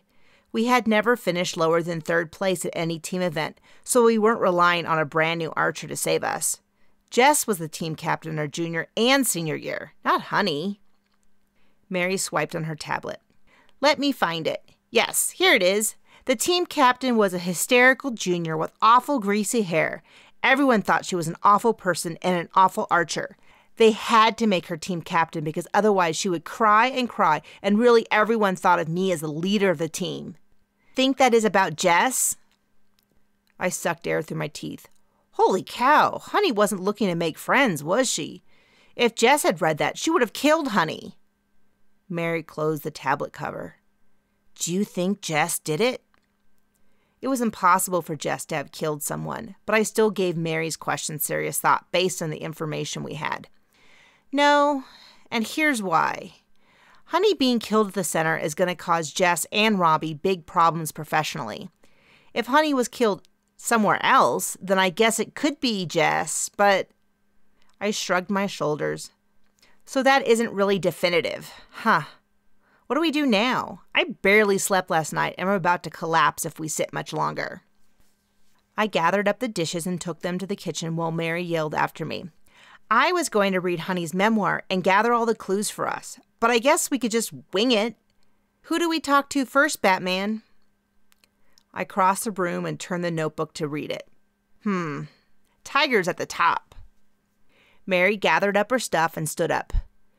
No, it couldn't be Tiger. He's too handsome. She let out a sigh and stared off into the distance briefly. Let's see if someone is at the archery range. I rolled my eyes while grabbing a pen Mary had dropped. Oh yeah, with investigation skills like that, we'll solve the mystery in no time. We walked past a large bank of windows that looked out over the long archery range. Tiger was set up on a 70-meter target, which was the standard for outdoor recurve competition. He was alone. Seems that fate has decided for us. We can talk to Tiger first. What should we ask? Tiger picked up his bow and prepared to shoot another end at the long target. An end in archery is the act of shooting arrows, going to the target to retrieve them, then returning to the shooting line. Tiger had just started a new end. Mary confidently headed toward the door. I got this. By the time we entered, Tiger was at full draw. Mary burst through the door. "Can we talk to you, Tiger? We're in Vest." I grabbed her arm hard. Hissing through my teeth, my whisper cut her off. "What are you doing? Did you go to the Mr. Bean School of Investigation? You don't tell him we're looking for the killer."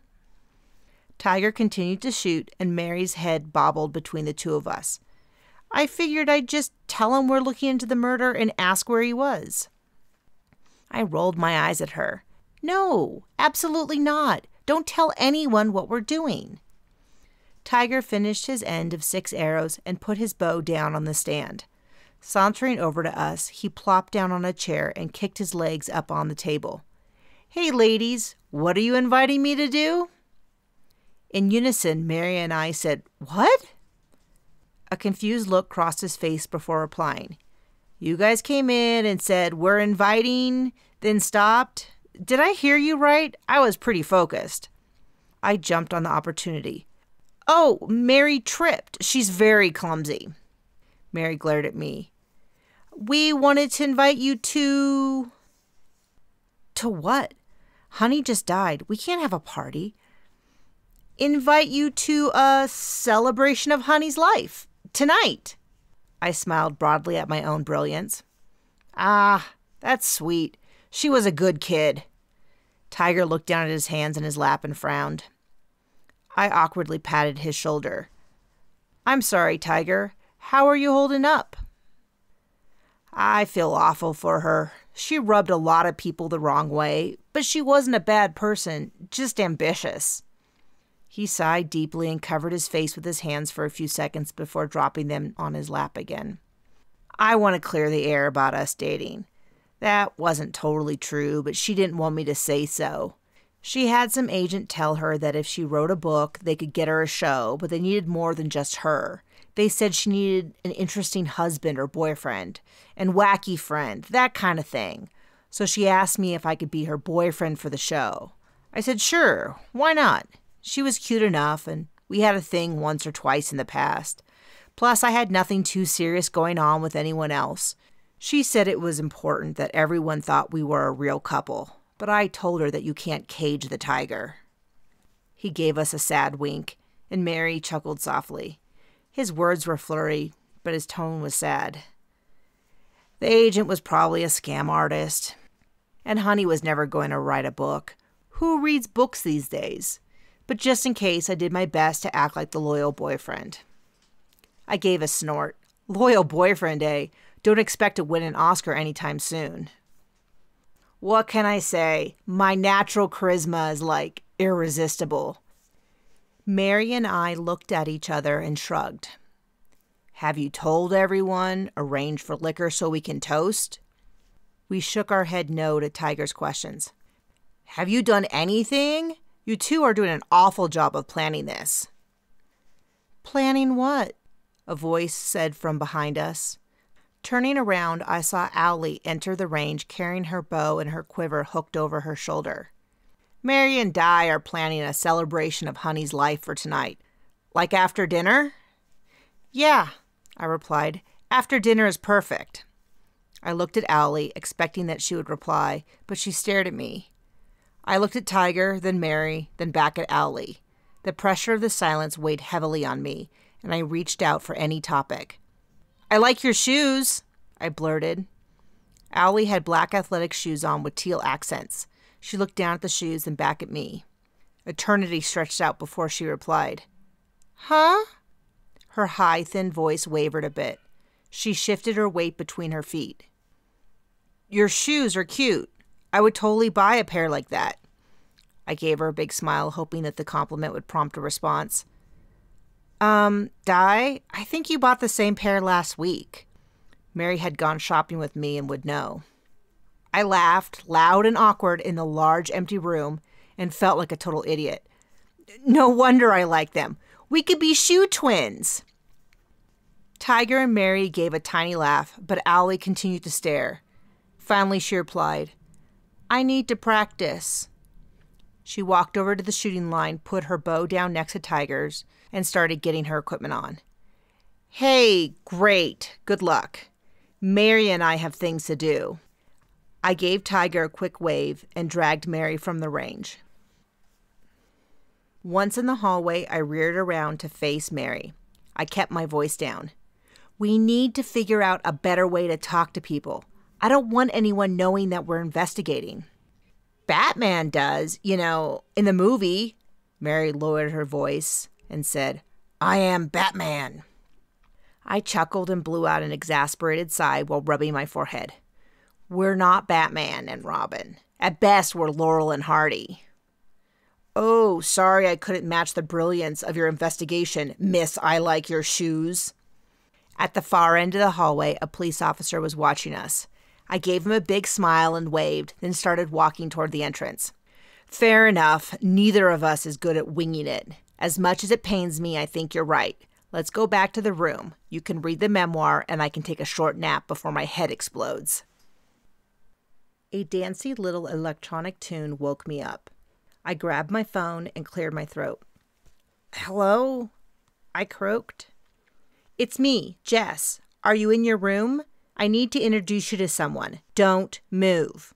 It all came out in a tumble of words. Sure, come on over. I looked at the phone, but Jess had already ended the call. I rubbed my eyes and took in the surroundings. I was lying on the couch in the middle of our unit. Mary was on the floor, working at the coffee table with her computer, tablet, notebook, and a variety of pens spread out in front of her. I had closed my eyes for just a second when a knock at the door broke the silence again. Come in, I called out as I swung my feet onto the floor. Jess entered, buzzing with excitement. Following behind her was a beautiful, tall lady dressed in an impeccable outfit. Her stance reminded me of many a CEO I had met in California, confident and observant. Her eyes landed on Mary, and she greeted her. Hello, Mary. How is your mother? Very good. Thanks for asking. Jess gestured at me. This is Di. Di, this is the owner of Westmound Industries, Mrs.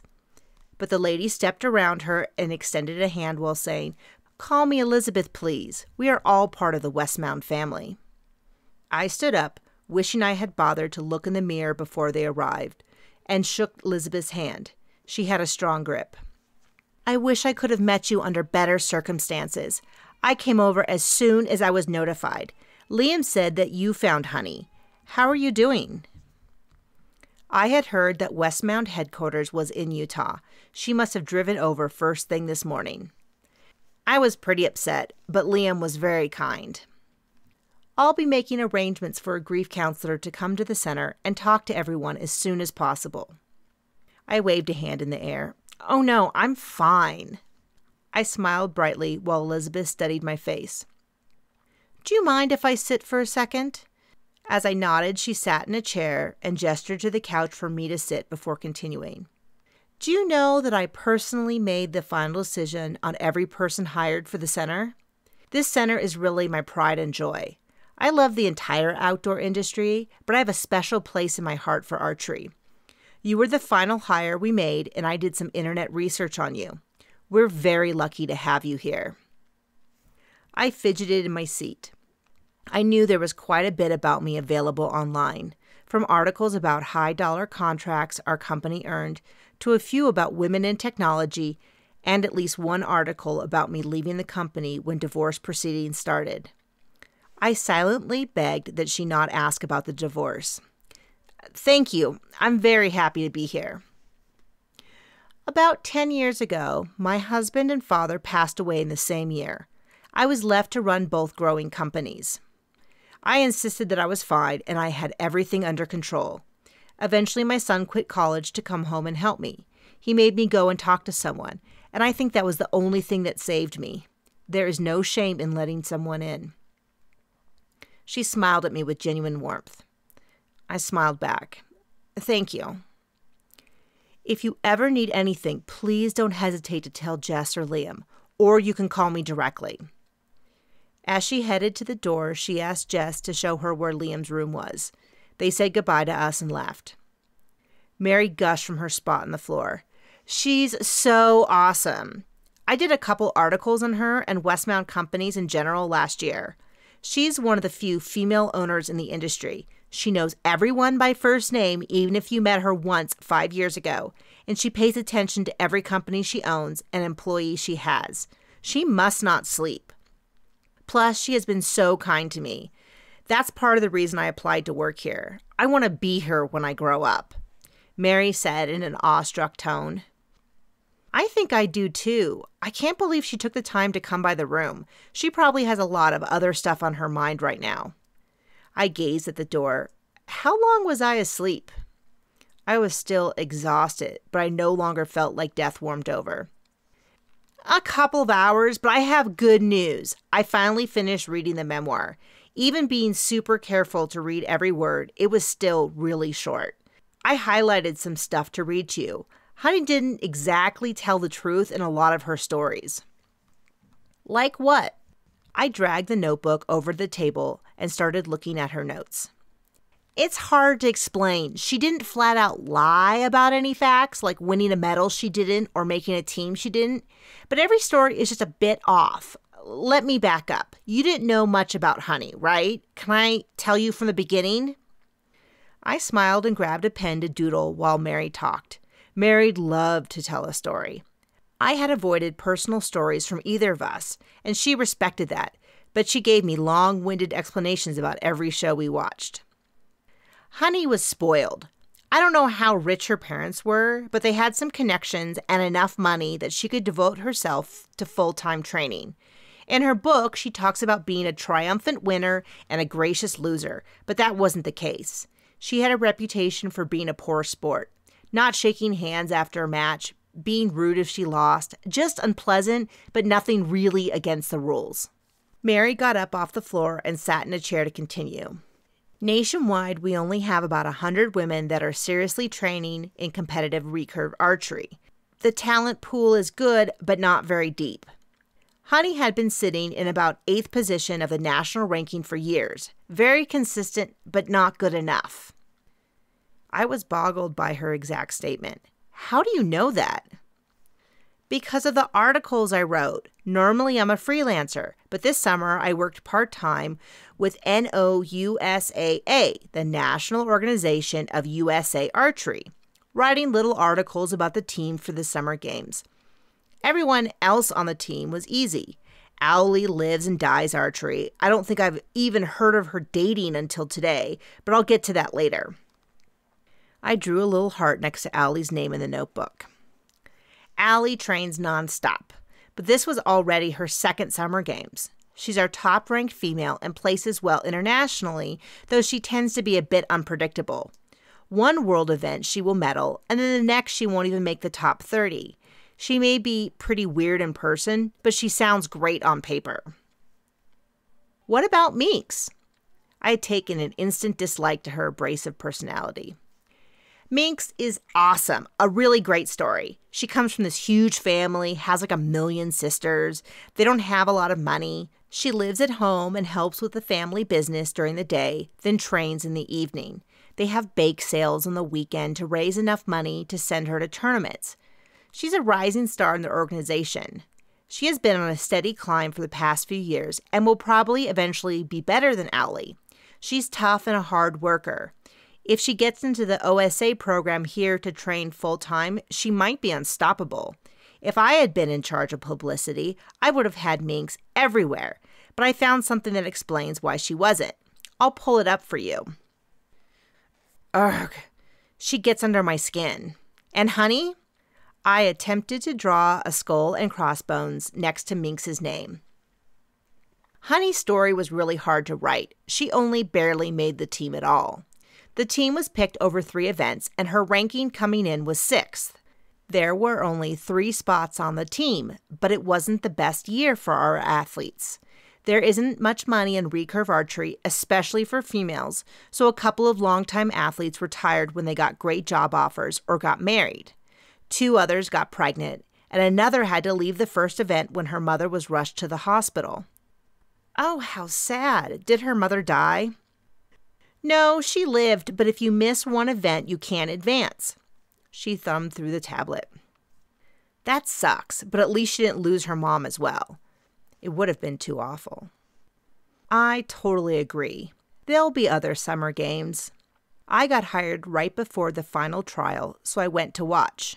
Minx and Owlie had the top 2 places pretty well locked up, but Honey barely snuck in third by a fraction of a point.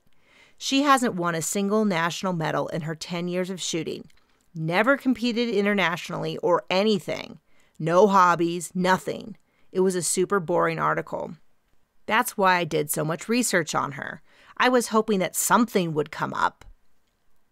You made it sound like she didn't deserve to make the team. Do you think she cheated or something? I felt as though I was missing something to the story. No, she didn't cheat, at least as far as I know. She just made it sound like she earned all these things when really it was more about other people's misfortune or her using money or influence to pull strings. Didn't she place the highest at the summer games? That was super surprising. I read something in her memoir that was weird about that.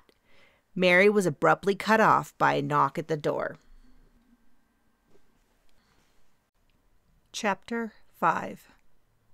Mary got up to answer the door. As she opened it, a black nose pushed inside, and Moo ran into the room. He hopped up on the couch next to me as Minx entered the room, holding 2 arrows and a baggie. Liam has a meeting at the center and asked if I could drop the dog off here. I need to fletch 2 arrows, and the equipment room at the center is still off limits. Do y'all have some acetone and alcohol?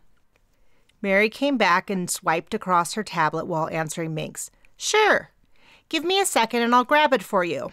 Here, Di, this is the article I was telling you about. She handed me the tablet before she left the room. She had pulled up a section from Honey's memoir. I scanned the page, focusing on a few highlighted sentences. The page started with her returning home after the trials. She mentioned getting headshots, hiring a publicist, getting her hair cut, speaking to sponsors about renegotiating her contracts, and talking to new sponsors, but very little about practicing. Mary had highlighted a line. I wanted to make the most of my one opportunity. Minx and Mary returned to the room, and I shut the tablet cover and notebook. Minx settled on the floor with a small trash can next to her. Hey, Princess, what article you reading? Minx leaned back on her hands and smirked at me. She had emphasized the word princess and appeared to be waiting for my reply. Princess? My suspicions were increased when her smirk burst into a full-blown smile. I had taken the bait. Yeah, Princess Di. I figured that you needed a pro name, and I'm pretty good at them. Right, Mary? She nodded her head in Mary's direction, but watched me for my reaction. Mary squealed with glee and clapped her hands. Princess Di, it's perfect! I didn't like being called princess. It might be okay for a father to call his daughter that, but in an adult, it carried the implication of spoiled and high maintenance. Why in the world would I need a pro name? I'm not a professional archer. My tone held a bit more force and snip than I had intended, which made Minx smile wider. I saw you shooting yesterday. Honey said that you used to compete in college, and then you took a job here. It's only a matter of time. I have an eye for these things. Minx sat forward and wiped her hands on her pants, then started cleaning her arrows. She peeled the tiny plastic veins off along with the black tape that held them on. Did you see that in Honey? I needed to take control of this conversation. Geez, Honey. She stopped to look at me. I heard you guys are throwing a celebration of life or something for her.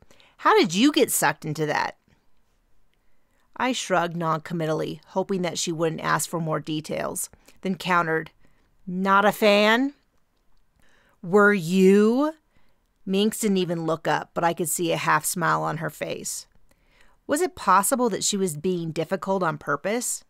I looked at Mary, then tipped my head in Minx's direction. As Mary and I silently communicated, Minx used a combination of acetone on a cotton ball and her thumbnail to work the double-sided tape off of the arrow shaft. Minx, I was just telling Di about the summer games and writing those articles about you guys. Yours was the most fun. Mary smiled at Minx with genuine warmth, and Minx returned it. Thanks. You did a great job on that. Though really it wasn't much of a competition, was it? Honey had that whole team of people helping her, but even they couldn't make her likable. Allie has no personality. That's part of the reason I'm here. She has been in the range watching videos of her competing against Honey in the Summer Games elimination match for the past hour or two. Allie sitting there with those big empty eyes, watching. I was about to go mad.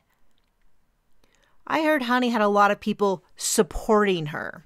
I put finger quotes around supporting. Minx snorted with a flash of amusement in her eyes. Right, supporting her. She echoed my finger quotes. People have gone into space with a smaller support crew. After the Summer Games team was selected in the fall, we had a lot of team events to meet the coaches, familiarize ourselves with shooting together for the team event, publicity, etc. NOUSAA kept pushing Team America, but Honey was all about Honey. She wanted to have her own personal photographer for every photo op, and we were always standing around waiting on someone. Minx was focused on scrubbing the arrow. I gave Mary a nod to encourage her. Minx was responding better to Mary than me. I always wondered why she got so many stories done on her when you and Owlie were better archers. Simple. Money. Mary, you and the NOUSAA did a great job trying to support us, but you had 6 athletes, including the men. Honey just had more resources. Her publicist could get out more specialized information faster, and they had connections. And she didn't believe in sharing the spotlight at all. She didn't even pretend. That sounds frustrating, I said. Frustrating? It was infuriating. Minx put down her arrows to look at me fully. I had spent years shooting and training for this opportunity, and Honey turned it into a living nightmare. I was a background player in her play. Do you know that she brought an analyst in to assess her competition, including us? Originally, she told all of us that the analyst was looking at other countries. But we're archers, not football or basketball players.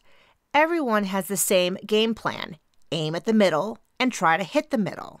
Sure, some people are weaker in the rain or wind, but unless we invented weather control, what good would it do to know that? Then it came out that the analyst was also looking at Owlie and me, looking for weaknesses.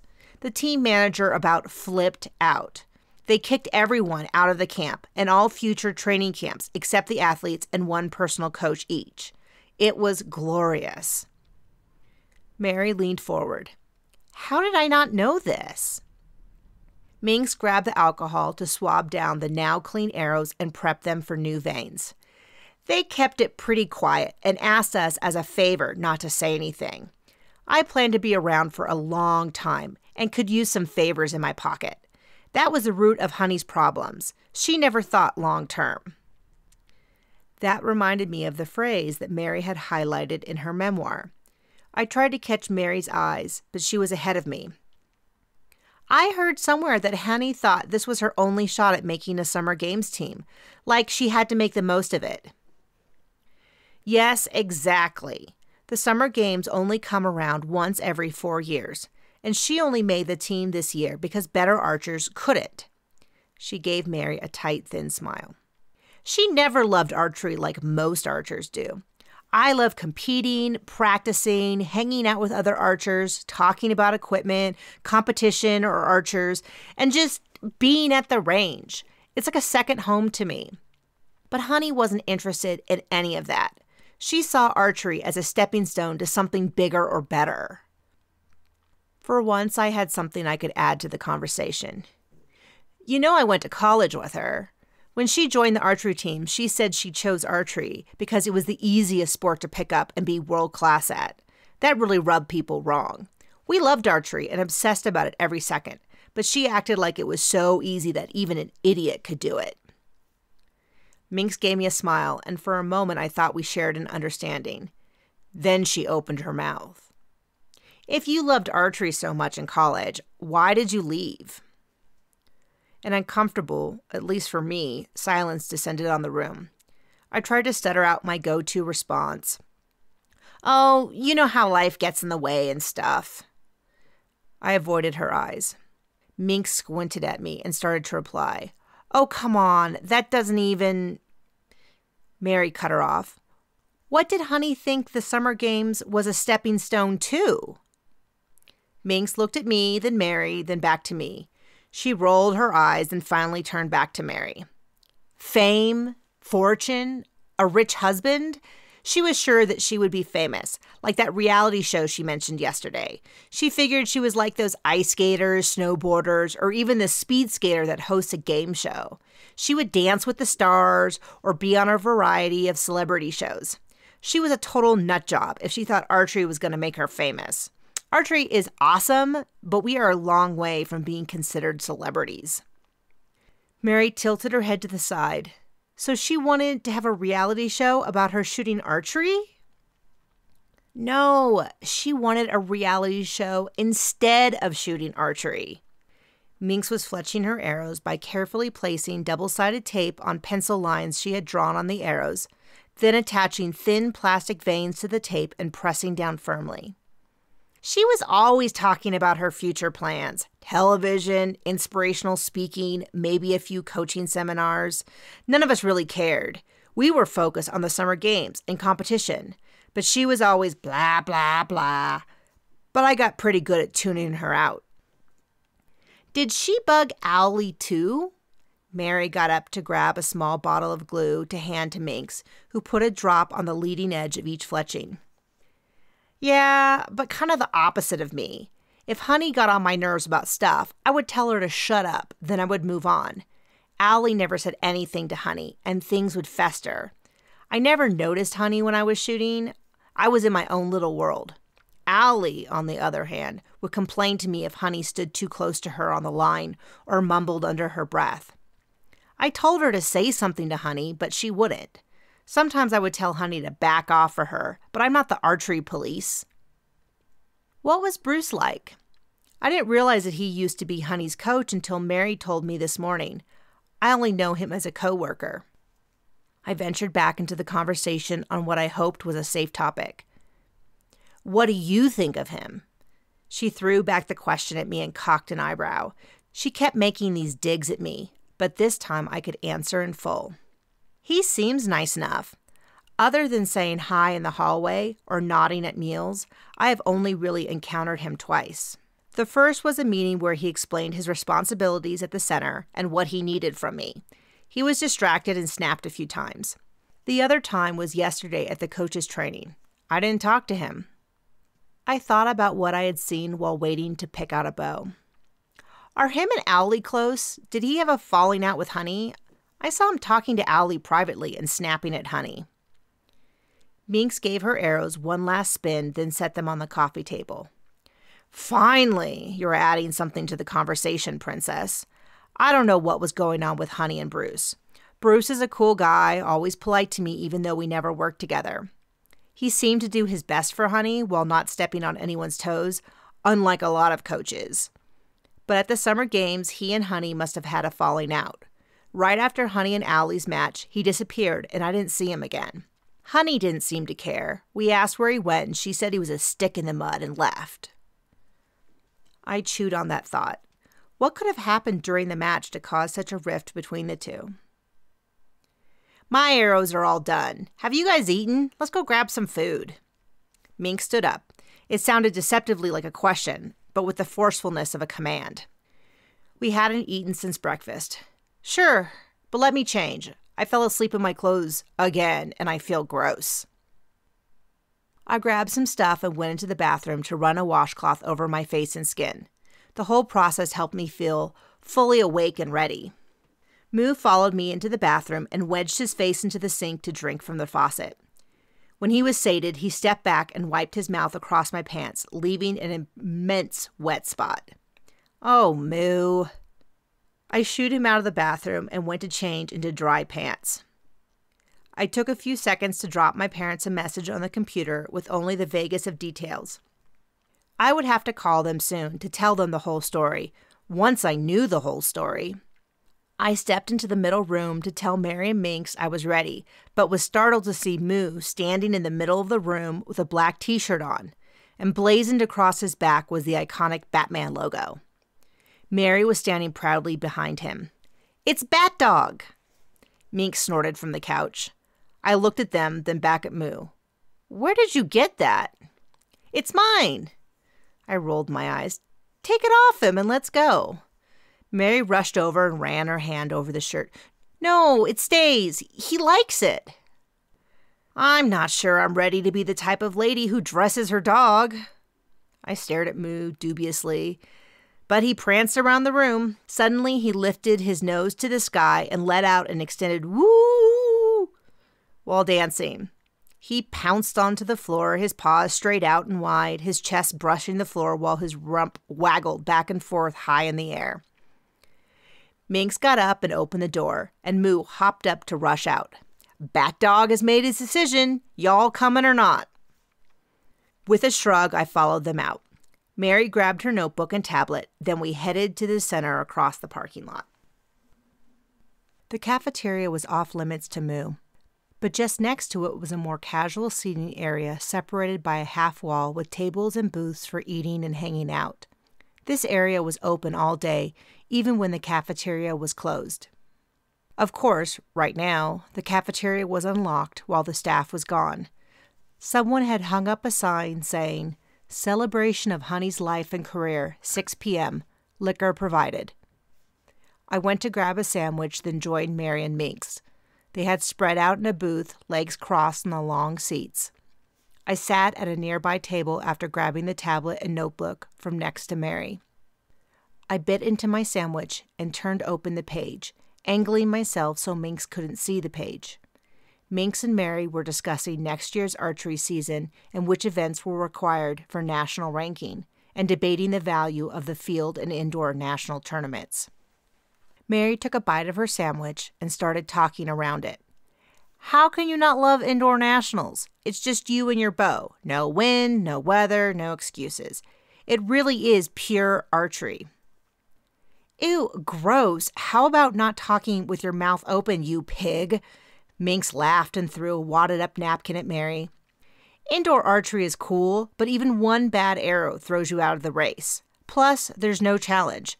Field archery, on the other hand, has everything. Hills, estimating distances, rocks that destroy arrows if you miss, trees partially obscuring your view, uneven footing, and it always rains. Plus, you're out in nature.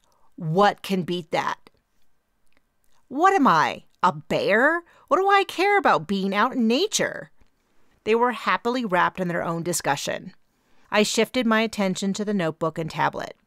We had accomplished nothing so far except to confirm that Tiger was a flirt, Minx was not my fan, Owlie had nice shoes, and Moo was on a slippery slope of cosplay. I looked over the list and ran through the conversations we had already had, trying to piece out everything that was said, and if any of it was more important than we had first thought. "So, what's next?" I looked up at Mary. Minx must have already left as we were alone. "I don't know. This is nothing like the TV shows." I flopped my head down on the table. "Di?" Mary's hand gently patted my shoulder. "Are you feeling a bit tired?"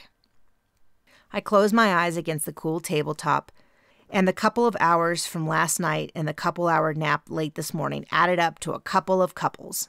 Definitely not a full night's sleep. I sat up and scrubbed my face.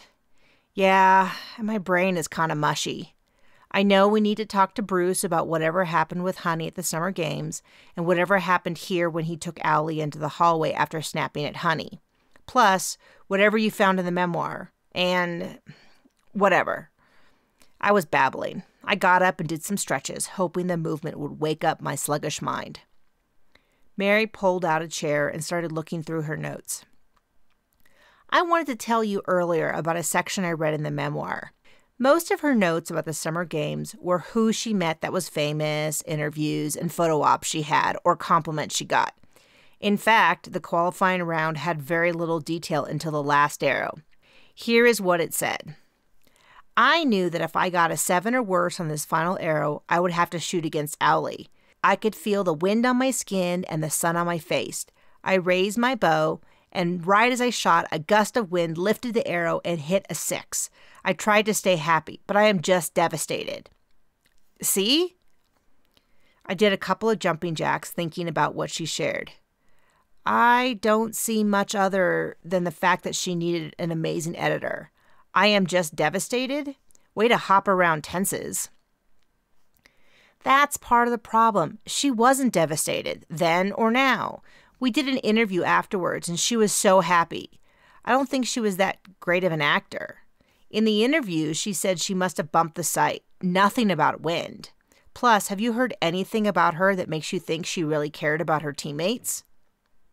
I stopped mid-jumping jack to think through everything I knew about Honey. You're right. So I guess she was lying to sound more sympathetic? She doesn't seem to have that much self-awareness. I bent over to touch my toes and let the blood flow to my brain.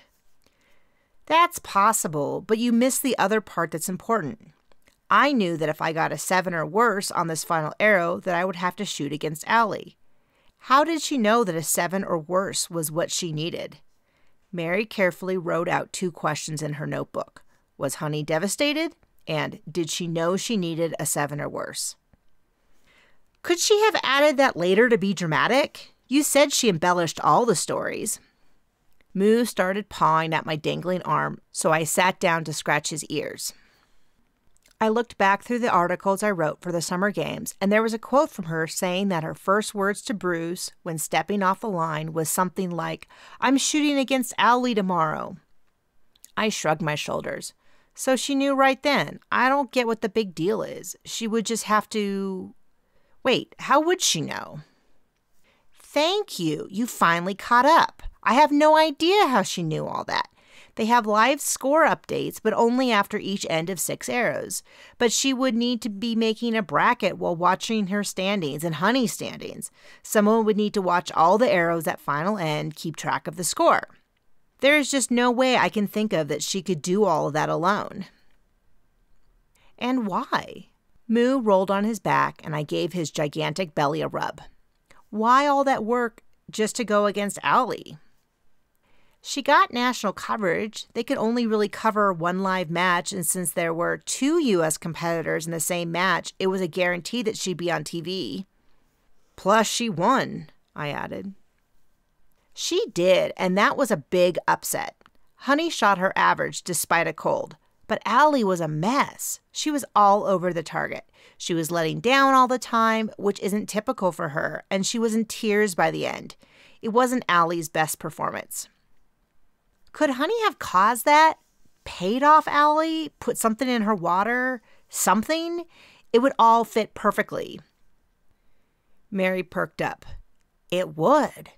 Allie could totally have killed Honey if that was true. Who could blame her?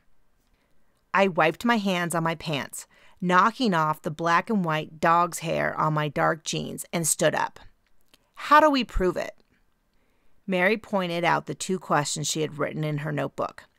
Let's start by proving that she purposely sandbagged in the qualifications to go against Allie. Bruce was the only other person there. Moo hopped up and started dancing around. Hey, Bat Dog, you want to go interrogate a potential villain? He was always up for an adventure. If I'm Batman, you're Robin, and Moo's Bat Dog, then Bruce is who? I thought of his shorter height and overall body shape. Mary and I answered in unison. The Penguin! We walked down the hallway and peeked in Bruce's office. He was sitting in his office, whistling and looking happier than I had seen him since I had worked there. Mary passed me the notebook, and I looked at the 2 questions she had written. Hey, Bruce, I wanted to ask you if it's true that after Honey finished qualifications, she said she was going to shoot against Allie. His whistling stopped and eyes narrowed. Yes. Looking at the next question, I asked, how did she know that she needed a 7 or less in order to shoot against Allie? I didn't look up for a second, but then his heavy breathing filled the silence. His face was red, his eyes flashed with anger, his mouth was pursed. His nostrils flared as he huffed through his nose. For a second, I thought he was going to charge me like a bull, Instead, he started bellowing, "I don't know what kind of accusation you're trying to make, but get out of my office." His voice rose, and little flecks of spit flew from his mouth. I held up my hands to defend myself against his verbal attack. I coughed as the smell of garlic overwhelmed me. He must have eaten the center's entire stock of garlic sausage for lunch. "Bruce, you can't talk to us like that. We work together. We're going to see each other every day." I was both concerned and confused. "Not for long. I will not. I work anywhere where..." He was gasping for air while he yelled. A grimace took over his face, his hand fisted into his chest, and he double-overed. "Are you having a heart attack? Sit down." I raced over to help him into the chair. He collapsed in the seat and covered his face with his hands. His shoulders heaved, but his breathing slowed down. "I can't. I just can't anymore. I thought with Honey gone that no one would ever find out. But the guilt is killing me." Mary walked over and patted his shoulder. "It's okay, Bruce." Her voice was gentle, low, and quiet. "Did you kill Honey?" He shook her hand off his shoulder. Pulling a stained handkerchief out of his pocket, he ran it over his face and blew his nose. "No, I didn't. But she deserved it. It couldn't have happened to a more deserving person. She's evil. She did whatever she wanted and didn't care who it hurt. She threatened to destroy my career, my life's work, if I didn't shut up. There was nothing I could do to stop her anyway. I tried to stay quiet, but it wasn't right." He sat there, staring straight ahead, muttering, "Not right," under his breath. I caught Mary's eye. "I think we broke the penguin." Mary looked at me.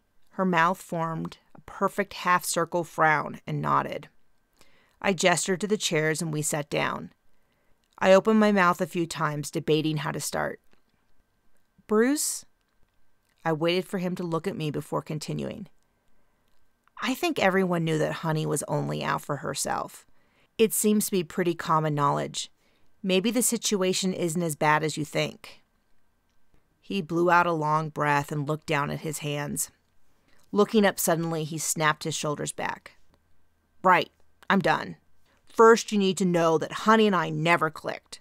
I did my best to be a good coach for her and support her, but she often pushed back against my advice, especially anything that involved hard work. She was always looking for a shortcut. As the summer games got closer, she seemed even less into training, but I couldn't make her take advantage of the great opportunity. I had already applied for a job here." The color in Bruce's face was starting to look healthy, and he sat taller. The first 36 arrows of qualifying were pretty standard. Her score was right where she should have been, and everything was normal. There was a short break, and then we started the next scoring round, and everything changed. Her scores started slipping, but when I tried to talk to her, she would wave me off. She didn't seem upset by her scores dropping, but she was checking this phone she got for international travel and was very focused on that. She started hiding it in her quiver pouch and would put her finger tab in there, check the phone, then pull the tab back out. I told her to get her head in the game, but she told me she had it under control. That last end, when she shot the 6, she stepped off the line and threw her arms around me and squealed like she had won a gold medal. That's when she said she was shooting against Allie the next day. Mary was leaning forward, following his every word. Her brows were knit together tight. Someone was telling her the rankings and scores. Who? No idea. Her family, one of the people she hired, basically anyone present could have done it. I didn't even realize that she had set it up on purpose until the next day. What happened? I leaned forward in my seat. Honey makes this big show of having a cold. Mary startled in her seat. Yes, I remember that. I just mentioned it to Di this afternoon. She made sure everyone knew about this cold on the day of the elimination matches. Her first match is Allie, just like she had said the day before. The first end for score, Allie raises her bow, hits her anchor, and Honey makes a soft cough-cough noise. Allie let down. Then Honey shot. Allie shot and hit a 7, which was unusual. Then the last arrow of the end was the same. Allie gets to full draw. Cough, cough. Allie lets down, then shoots badly. I was shocked.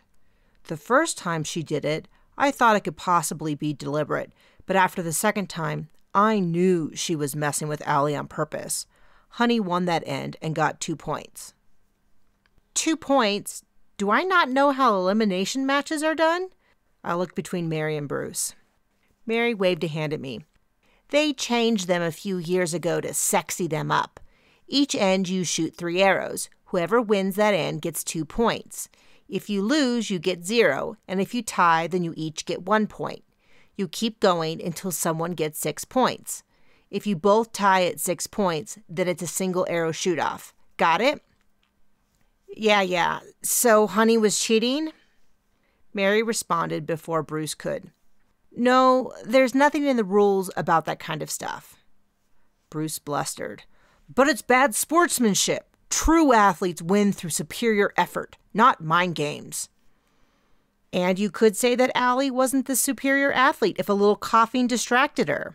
Mary sat back, having made her point. It didn't seem to be just the coughing so much as letting down. If she let down, then her next shot would be poor. Otherwise, she was nailing the gold. I have no idea how Honey knew, but she used it to her advantage.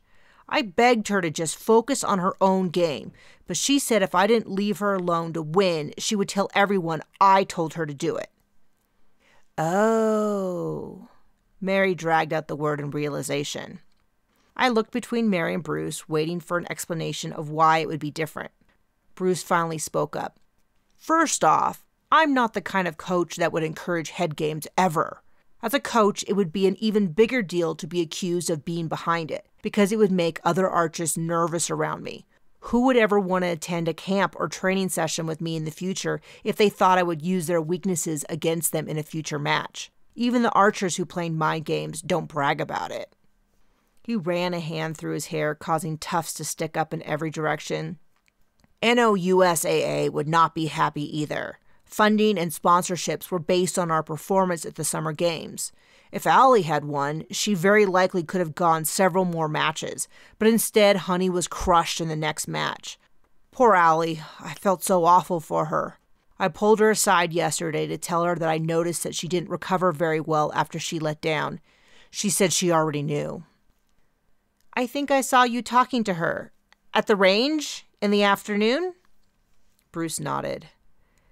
I saw you snap at Honey. What did you say? Bruce chuckled. I told her, get out of my way, spawn of Satan. I snickered at the image of him saying that. Bruce was so straight-laced. The meeting I had with him last week to discuss his department's needs had made this quality evident. He had been very exact about rules, procedure, and liabilities. How in the world did you and Honey end up working together? Again, Bruce looked uncomfortable. He avoided my eyes and refocused on his hands. Oh, for goodness sakes, how many secrets do you have? I blurted out. It's no secret, at least not his part of the story, Mary corrected. Bruce was a college archery coach, and 3 members of the team were caught cheating in a class. Bruce had nothing to do with it. Why are you sensitive about that? He left, and that is when he started coaching Honey. She had blown through a half-dozen coaches since I had known her. Would you be shocked to hear she was high maintenance? I snorted in reply. I'd be shocked if she wasn't. Honey wanted her coach to be with her every second and only pay attention to her. That made it impossible for them to work with other students, and eventually they would part ways. She had been on the lookout for a new coach for a while. So how did she convince you to take her on? Bruce blew out a deep breath before starting.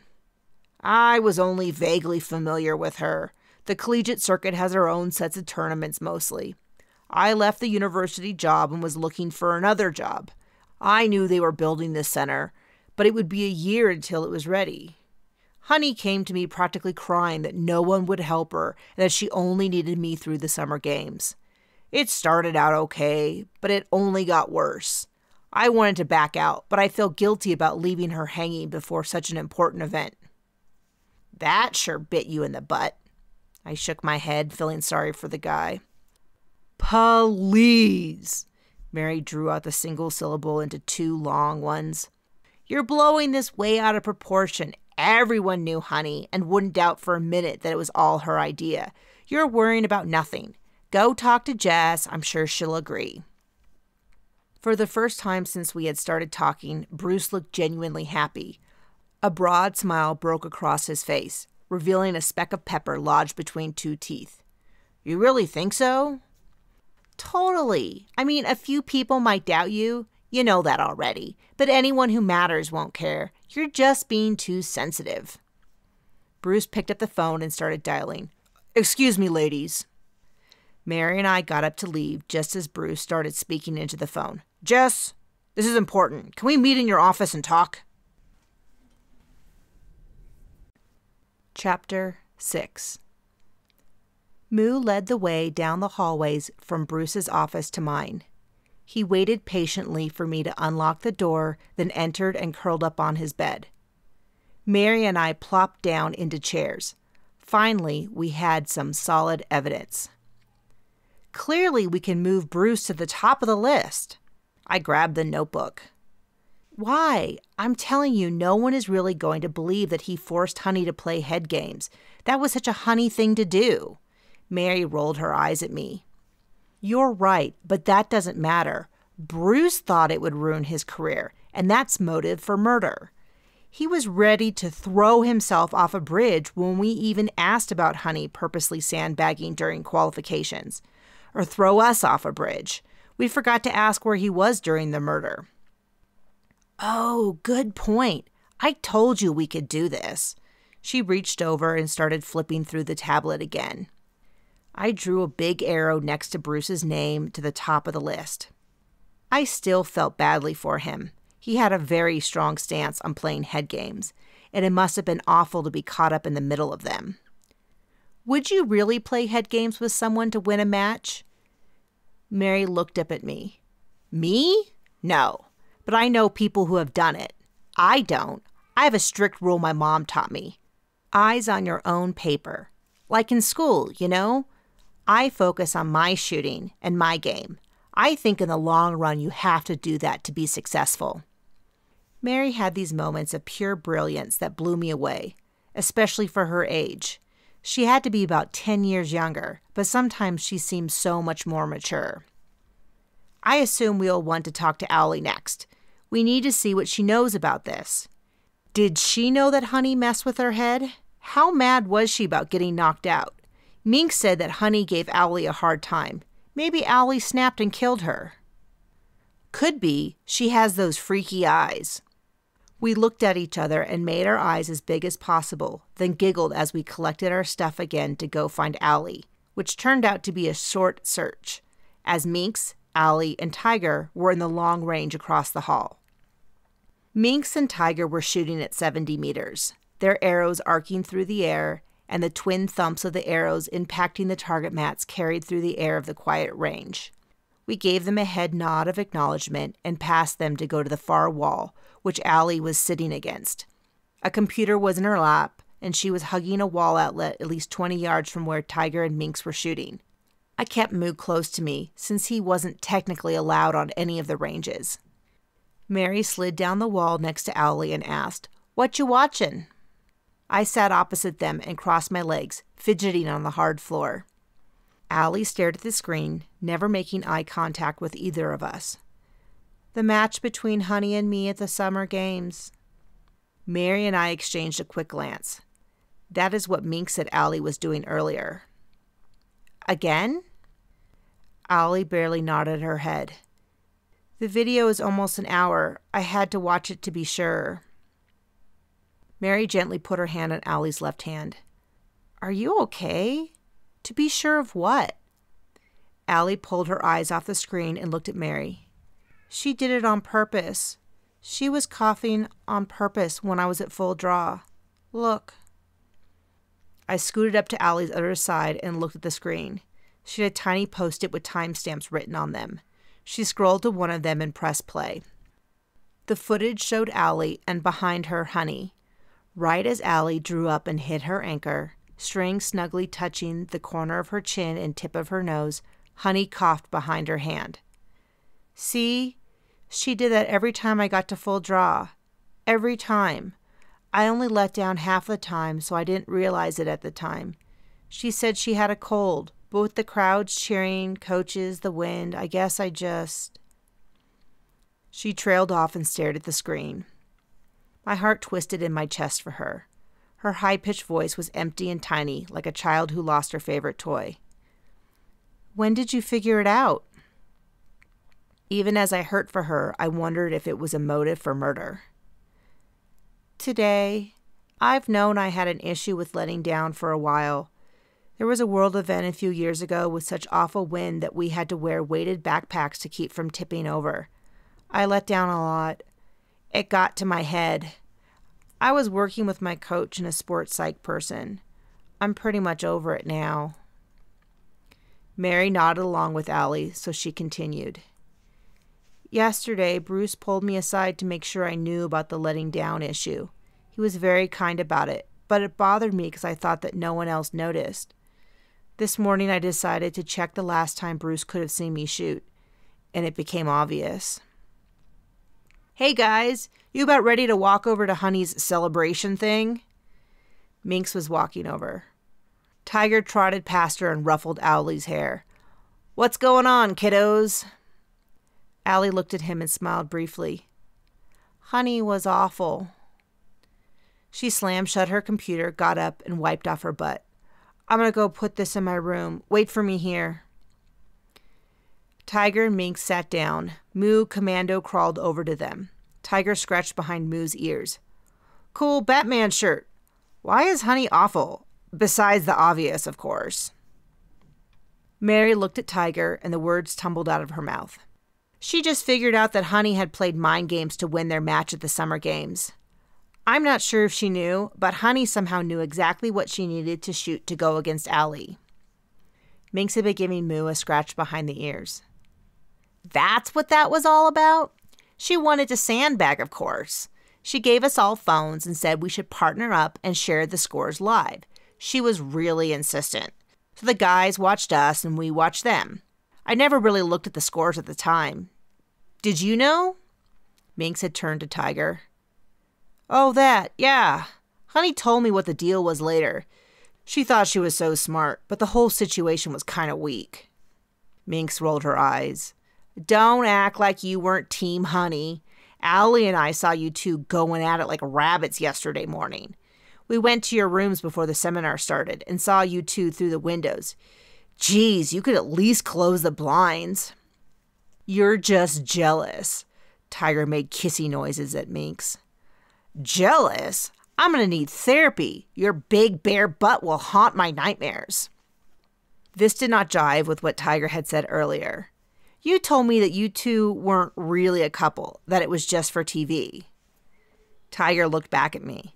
That's true. She came over to talk about TV stuff, and I suggested we better practice being a couple. One thing led to another. Minx chuckled. You're such a dog. You have wounded me, my lady. I am a gentleman. Oh, yeah. Such a gentleman that the night before the men's team event, your teammates were going door to door looking for you. Who are you with? Minx wagged her eyebrows at him. Tiger looked down his nose at her. A gentleman never kisses and tells, and I don't know why you're being such a pain in the butt. Are you still pissed about the Toxo Sports sponsorship? I jerked my head to Tiger. Toxo Sports? Tiger poked Minx in the arm. Didn't mention that, did you? Toxo Sports was looking at one of the U.S. female archers to be the new face of the company. Minx was a shoo-in until Honey found out and scooped it out from underneath her. Minx smacked him with the back of her hand. It wasn't that big of a deal. Tiger stuck a finger at her. Tisk, tisk, you shouldn't lie. Honey told me all about it. It was a pretty sweet deal. She also told me that she'd gotten the deal once she talked about her TV show and her ample charity work. Minx crossed her arms over her chest. By charity work, I assume you mean having sex with you, because that's about as close as she's ever gotten to helping the unfortunate. She got a local soup kitchen to write a glowing letter about her after she made a sizable donation. So, like everything in life, she bought it. Minx took an elastic band out of her pocket and pulled her hair back into a ponytail. It's okay. There'll be other sponsors. There would be a lot more sponsors for Minx with Honey dead. One thing was bothering me, and it had nothing to do with the case. Glaring at Tiger, I asked, "How could you stand to be around Honey if you knew all this?" He held his hands up defensively. Hey, I have enough troubles on the men's side of the field. I don't have time to borrow trouble from the ladies. Minx shook her head. You wouldn't know this, princess, but Tiger has had a crush on Honey forever. She told me that she could always count on him to be there when she needed him. And when she didn't... She reached out to pat him on the shoulder, but he shrugged her hand off. I like a pushy girl who knows what she wants. But it wasn't a crush. I'm not 12. Mary, die. Our names bounced around the large room as Jess yelled from the doorway. Get over here right now. We got up to join her. She grabbed my arm and marched up to my office, passing Allie in the hallway. Jess hissed in my ear. Door. Open it now. I unlocked the door and stepped inside.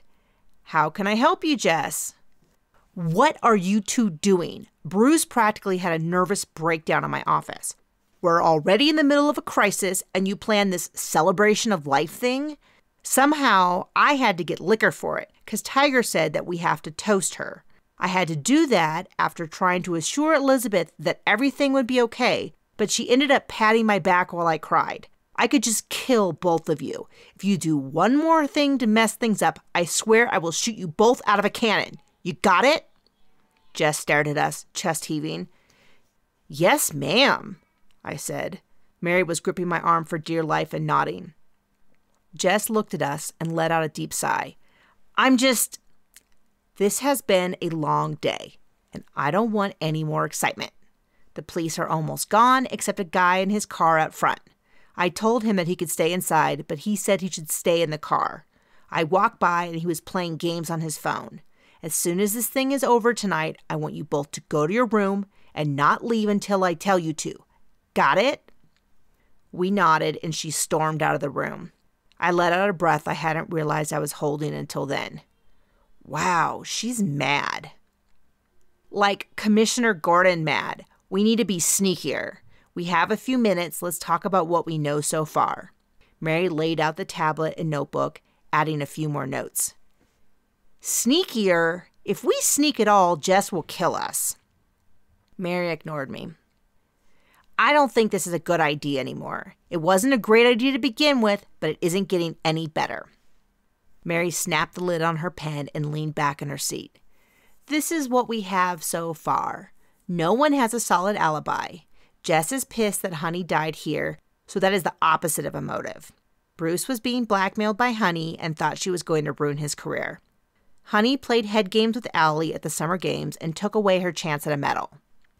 But Allie said she didn't know until today, I pointed out. According to her, someone is lying. Someone knows more than they're saying. Unless you want to revisit the idea of a crazed stranger. I shook my head. She was right. Next up is Minx. She never liked Honey, and Honey took the Toxosport sponsorship. Minx could really use the money. Tiger had this thing with Honey. It's usually the lover. Then there's Liam. No motive, but he was in the building. He said he didn't do it, but that doesn't mean much. And you and I don't have any motives, right? Mary looked at her notebook and shook her head no. Is there anything in the memoir that we haven't covered? Nah. She pursed her lips and rolled her eyes over until they landed on me. My money's on Owlie. She's weird. You're so obsessed with weird. Then I'll take Bruce. He could have killed us in his office. My second choice is Minx. She's aggressive. Mary snickered.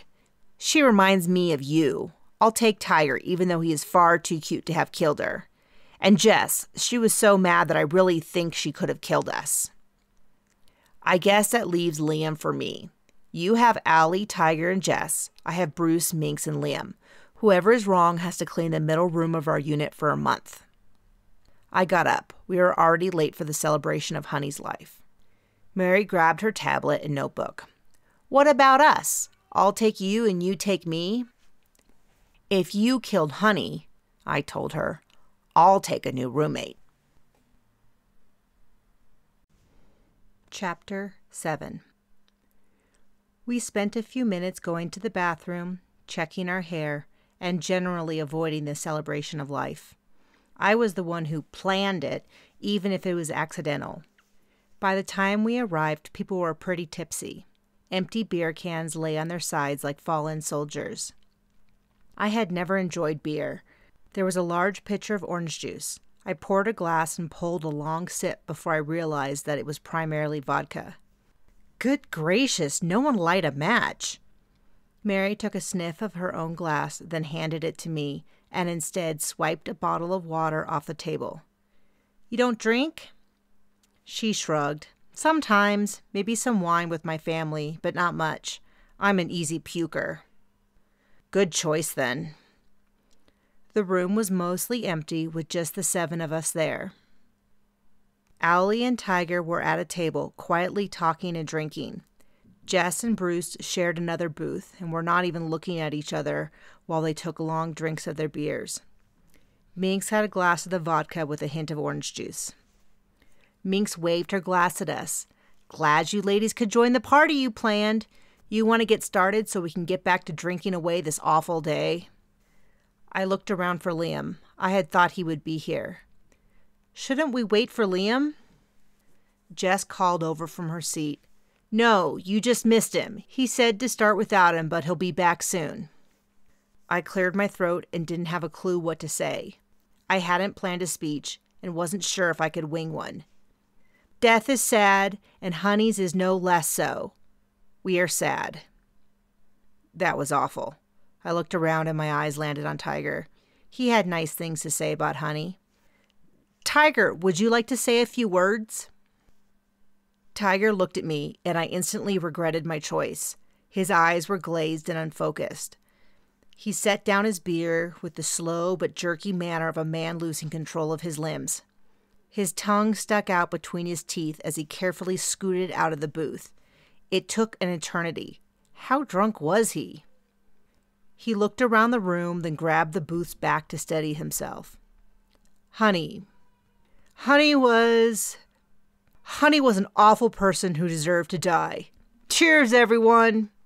He reached for the drink he had set down, but hit it with the back of his hand, knocking it over and spilling a small puddle of beer on the table. Owlie giggled and wiped up the mess. Her giggles took on a life of their own, and she couldn't stop. Tiger started laughing too, and shortly they were howling with laughter, clutching their stomachs. Everyone, not just me, was staring at them. What's wrong with you? Minx got up and grabbed a bottle of water. Handing it to Tiger, she said, Drink. Then she turned to me. Remember when he said he couldn't be bothered with the drama from the woman's side of the field? Well, the drama crossed the field. Tiger downed the entire bottle, then his eyes got huge. He covered his mouth and stumbled from the room. Owlie chased him out the door, asking if he was okay. Minx shook her head and sat down. He got an email from Honey's agent after you guys left. Not a very good agent since he didn't know Honey was gone. I don't think Tiger was supposed to be included, but it spelled out that Honey had said she was looking for a guy to replace Tiger if he wasn't a big enough deal. She was trying to find a real athlete to replace him. She put heavy emphasis on the word real. Mary cringed. Ouch! The faint sound of vomiting carried into the room from the hallway. Jess got up. I guess I better check that he managed to hit the trash can or something. The vodka was making my skin tingle. It was already making me feel lighter and clearer. I finished off my glass, and it was not nearly as sharp as my first taste. I grabbed the second glass, which appeared to have lost a few sips to a smiling Mary, who was sitting next to a smirking Minx. Minx, do you want to say anything? She got up and raised her glass. To Honey, may she find all the things in the thereafter that she couldn't find here. She raised her glass, and those remaining in the room drank with her. The vodka was making me feel loose and easy. Mary and I sat across from Minx and drank our respective drinks for a few minutes. The room was quiet, but not tense. Everyone was lost in their own thoughts. Minx eventually spoke up. Mary, I meant to ask you earlier. How's your mom doing these days? Before I even thought, my mouth was moving. Why does everyone keep asking you that? A thought flittered through my mind that I was slightly beyond tipsy. Oh, she had breast cancer, but she's fine now. She patted my hand. Minx gasped at me. Shut the front door. You didn't know that her mom had cancer? Aren't you guys roommates and best buddies? I glared at her. She had been taking jabs at me since we met, and anger rose up in my chest like a snake. Mary waved her hands. Hey, no, it's no big deal. I never mentioned it, and Di is private, so... Minx glared right back and cut Mary off. No, it is a big deal. Princess has been poking around all day into the worst things in our lives, but is too good to share anything about her life. Don't call me Princess. If the shoe fits, then you gotta lace it up and wear it, Princess. You think you're better than the rest of us. She tore her eyes off me to look at Mary. Do you know anything about Princess? Does she have siblings? Why did she get divorced? Do you know anything about her? Mary stuttered but gave no answer. Jess had returned with Tiger and cautiously came over. Is everything okay over here? Minx turned around. You guys are friends from way back. Do you know why Di got divorced and ran away from California? Honey said that's what happened. That's none of our business, Minx. If Di wants to share the story, she will. No, she won't. That's the problem. She thinks she's too good to share anything. The anger, shame, and vodka fought inside me. More than anything, I wanted to knock that smug look off Minx's face. Fine, my voice echoed in the larger room. If you want the story of why I'm divorced, then you'll get it. Mary and Jess made quieting noises, but I was rolling, and nothing would stop me now. The stress of the past year, the drama of the past day, and my anger at Minx and her big mouth all came to a head at once. Emotions had been bottled up for too long, and they were spilling out everywhere. It was my 30th birthday earlier this year, and my husband, Chris, had rented this party bus and invited a bunch of my friends to go out for drinks for girls' night, including my best friend, Beth. I put finger quotes around best. We were leaving the restaurant pretty well drunk when Chris calls to ask how things were going. I said we were just about to get to the comedy club and would be home later. After the call, I realized I'd left something at the house, so the party bus stops at my house. Everyone wants to come in and say hi to Chris or use our bathroom, so we all go in through the garage, which opens into the kitchen. Minx interrupted me. Are you hoping that we die of boredom before you have to tell us what happened? Shut your face, Minx. I'm going to tell this story the way I want to. Once we enter the kitchen, I see them. Mary leaned forward as I paused for dramatic effect. Who? A man having sex with a gal leaning over the kitchen table. I just stand there. This couldn't be my house. Maybe we entered the wrong one. Maybe this is the Carlsons having sex. I look around and momentarily I don't recognize the room. Then everything snaps into focus. That's my husband and our interior decorator bent over the table. I don't recognize our kitchen because it has been so heavily remodeled this year. No wonder we had to spend the past 2 years redoing the entire house. Everyone was hanging on my every word. I felt powerful, finally getting it all out. I had carried the shame, and the more I hid it, the heavier it got. But now I was sharing it. It was light as a feather. I felt a freedom that intoxicated me far more than the vodka. Jess shook her head. Di, that is so awful. I waggled a finger at her. That's only half the story. To recap, I'm staring at Chris, strutting the interior designer. I haven't moved an inch, but Beth has.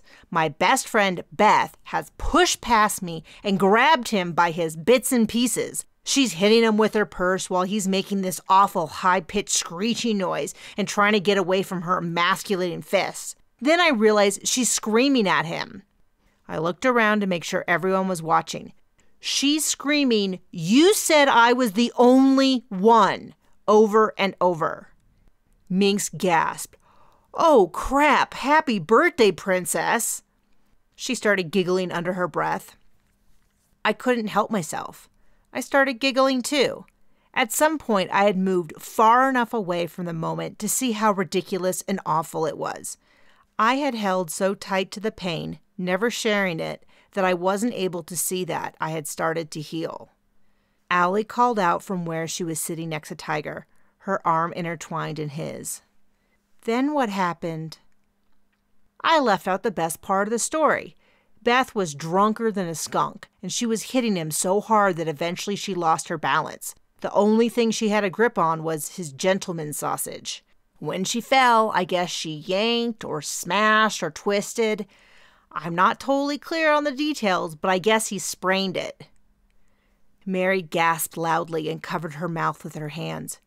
Men can sprain their winkies? I nodded. Apparently, it was all a blur after that. The paramedics showed up and took him away.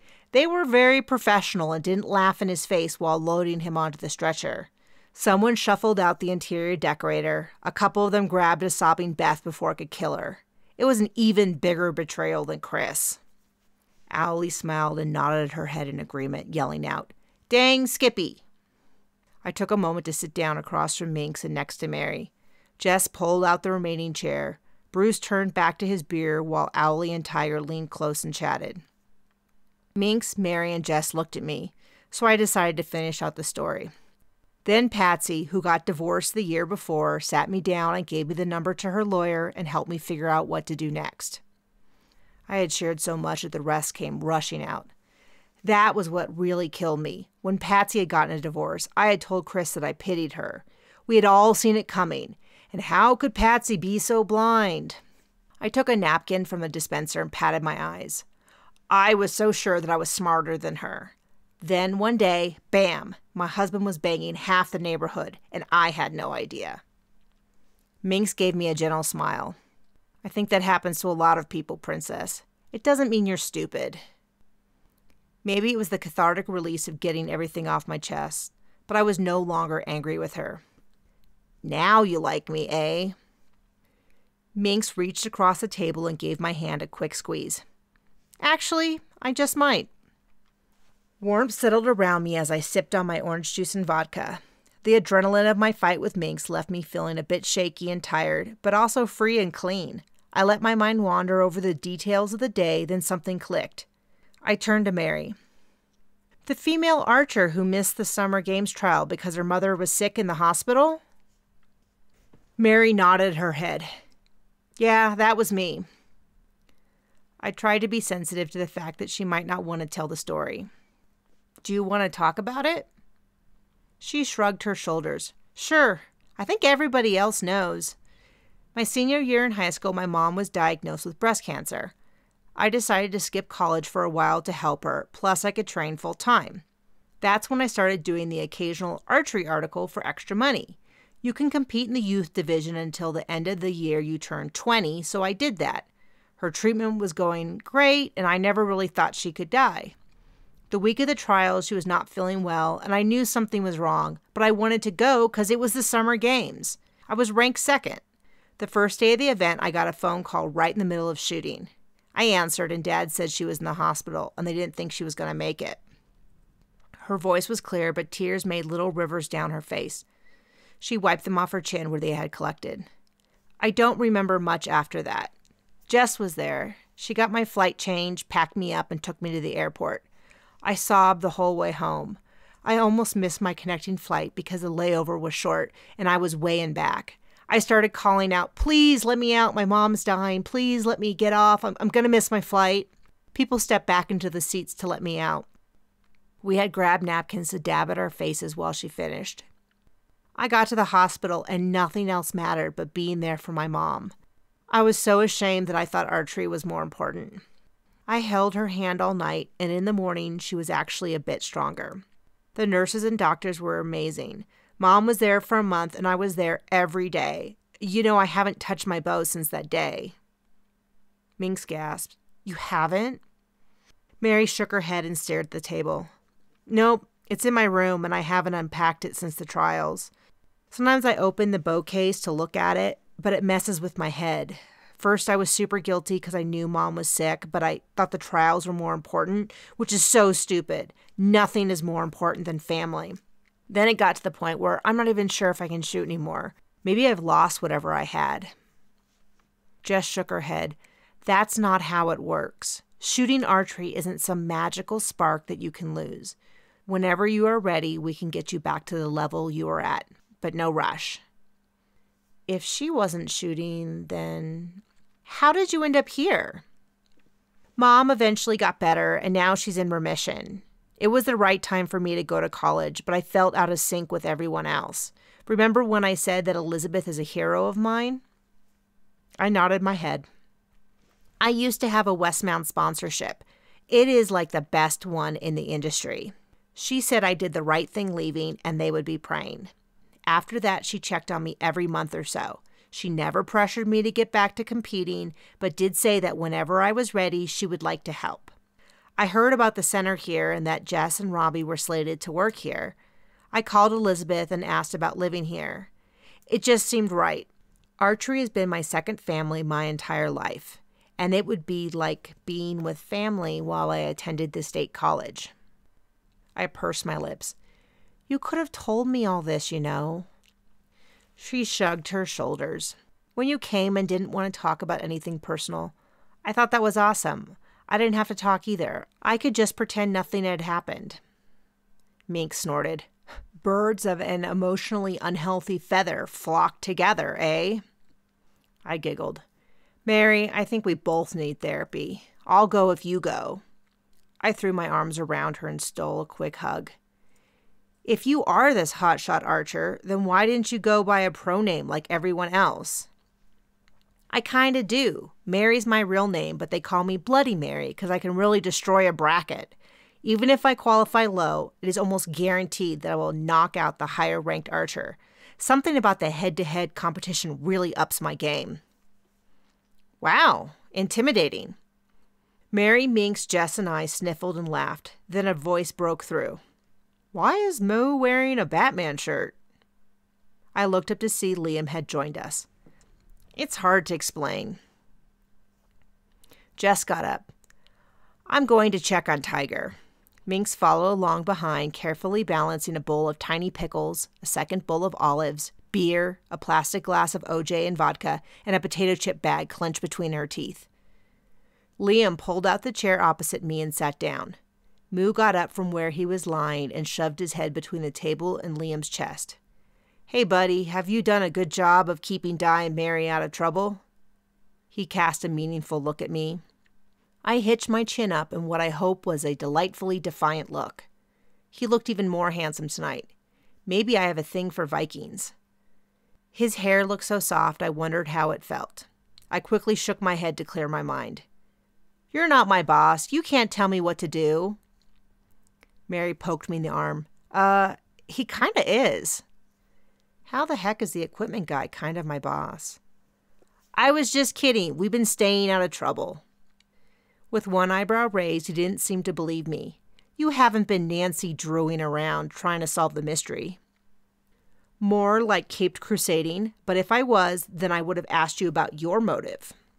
I was pleased with how smoothly I had worked that in. And I would have told you that I have no motive. I didn't really know her all that well. She applied for a sponsorship through Westmound, which I'm in charge of, but we turned her down. But the real clincher is that I have an airtight alibi. I looked at Moo, who was meticulously scratching his huge ears with his back paw, looking very much like a huge bat. I'm not sure if Moo would be allowed to testify in court. Liam chuckled deeply. Moo would say anything for some FOOD, but I was actually referring to the video surveillance. The center doesn't have surveillance cameras. It was on my to-do list in my office. The center doesn't, but the equipment room does. We have one of everything made by Westmound or Westmound-owned companies, plus accessories, tools, and, he leaned in close, we might have a few products from competitors. Who's on it? He leaned back in his seat. I don't know who's on it. I'm not sure if you can even see the door. We have it installed when the center was built. It's set in a bulletproof box in the far corner of the room. It took all day to get the police the footage. The guy who installed it had to drive over from headquarters with a key and walk the police through the process of getting the card or downloading or whatever. They left not too long ago. Then I went to clean up the mess in there. Mary and I exchanged a meaningful glance when Liam looked at Moo, then darted out of his seat. Can you stay here for a bit? I need to grab something from my room. I just realized someone didn't get dinner. He mouthed the word dinner, and when we nodded, he jogged from the room. As soon as Liam disappeared into the hallway, Mary grabbed my arm and squealed. Quick! We have 10 minutes tops. Let's go. I had been too busy watching Liam's strong back and the way his jeans clung to him as he left, and was slow to follow her train of thought. Huh? We have to go check out the equipment room. There's a window in the door. If we can see the camera, then we know the police have footage of the killer. Come on! She was already out of her seat, grabbing my hand to pull me up. Bat dog, away! The equipment room was just down the hallway and around the corner. We could easily get there, poke around for a minute or two, and be back before anyone even noticed. Moo and I followed her out the door and down the hallway when suddenly she stopped. Dang it! I left my tablet and notebook. I'll go get them and be 30 seconds behind you. Moo and I went around the corner and approached the door. The room was dark inside, and I squinted, hoping to catch sight of the camera. I tested the door handle. It was locked, but the latch hadn't caught. I opened the door and flipped the switch. The large room had cabinets, counters, and shelves running the perimeter of the entire room, with a huge table in the middle. The door was set by one corner of the room, while in the opposite corner, set in the wall, was a clear window. I scurried over to get a closer look. The corner did not have cabinets or shelves. I could faintly see something behind the clear panel. I was trying to figure out where the camera was pointing when I heard something behind me. I turned around expecting Mary, but instead Allie stood in the doorway, playing with a hammer. A cold prickle danced across my skin. Hey, Allie, what are you doing here? Allie's face was split in two by a huge smile, much larger than natural. She stared at me while weaving slightly in the door. She giggled and tried to spin the hammer in her hand with thick, clumsy fingers. Moo pushed up against me, and the hairs on his neck lifted under my fingers. Allie, are you okay? I had seen her drink quite a bit. Maybe she was just drunk. I'm fine. Her words were slow, thick, and she almost sang them. I took quite a few anti-anxiety pills, and I don't feel anxious anymore. A low rumble that I felt from Moo more than heard echoed my feelings of discomfort. I don't think you're supposed to mix those with alcohol. Allie snarled at me and screamed, Don't tell me what to do! She threw the hammer over the table in my direction. I ducked and wrapped my body around Moo. The hammer banged off the table and hit the cabinet a foot to my right. No one tells me what to do anymore, but you know that. You know! The area under the table was filled with boxes, but I could see through a small space. Allie was still opposite me. I don't know anything, Allie! Another hammer flew through the air, this time hitting the shelves above the counter to my left. A waterfall of tiny boxes hit the counter and floor, scattering ammo and tools everywhere. Moo barked. Don't act stupid, you know. You recognize my shoes. The hammer hit a shelf about 8 feet to my right this time. A horrible crash rained down complicated equipment I didn't recognize. Why are there so many hammers in here? So far, nothing had hit me or Moo. I kept an eye on Allie's legs to make sure she didn't try to move around the table for a clear shot at us. They're your shoes. I took them after you dropped them by Honey's body. Mink said to make Honey respect me, and boy did I show her. No one will disrespect me again. Finally, I was getting the information we had spent all day searching for, and I couldn't focus. Where was Mary? If Moo got hurt, I would be destroyed. I thought of him as my dog, even if he was only with me part-time. He was part of my new family, my new home, my new life I was building here. I could catch glimpses of Allie from under the table. She was playing with a big rubber mallet, bouncing it off the countertop. She suddenly stopped. I was so happy when you told that story. I knew you meant it for me. You caught your husband cheating and wanted to kill the girl. I caught Tiger cheating and I did kill the girl. I'm even better than you. I was sniveling on the floor, wiping my tears on Moo's shirt when the mallet banged on the cabinets above my head. It bounced off hard and hit me in the temple. I saw a flash of light and heard a bang. I was clutching my head when I realized the noise was not from my head but the doorway. Peeking under the table, I saw more legs than before. Liam's strong voice broke through the chaos. "Get the officer! He's in his car in the front of the center! Run!" A sob broke through my clenched throat. Peeping over the table, I saw Mary coming through the door while Liam had Allie with her arms behind her in the hallway. I stood up and rushed quietly through the wreckage to hug Mary. "You guys came to save me. Where'd you go?" Mary hugged me. "I'm so sorry. I went to get the notebook and tablet, but it was gone. Allie said Jess took it to her place. I went outside, then ran to Liam. I explained, and he took off running. Then we got here and..." She squeezed me around the neck. "I'm a lousy sidekick." I hugged her back and lifted her off the ground. "You're the best sidekick ever." We walked into the hallway where Allie had lost whatever control she had left. She was talking to Liam, begging him to let her go. "No, really, it's fine. Just let me go. We can all pretend it never happened. No one even liked Honey." Tiger turned the corner. "Minx just went running down the hall. Is everything okay?" He saw Liam holding Allie and slowed. "What's going on?" Allie brightened. "Tiger, tell them to let me go. Tell them it's okay that Honey is dead." Tiger stopped and stared at her.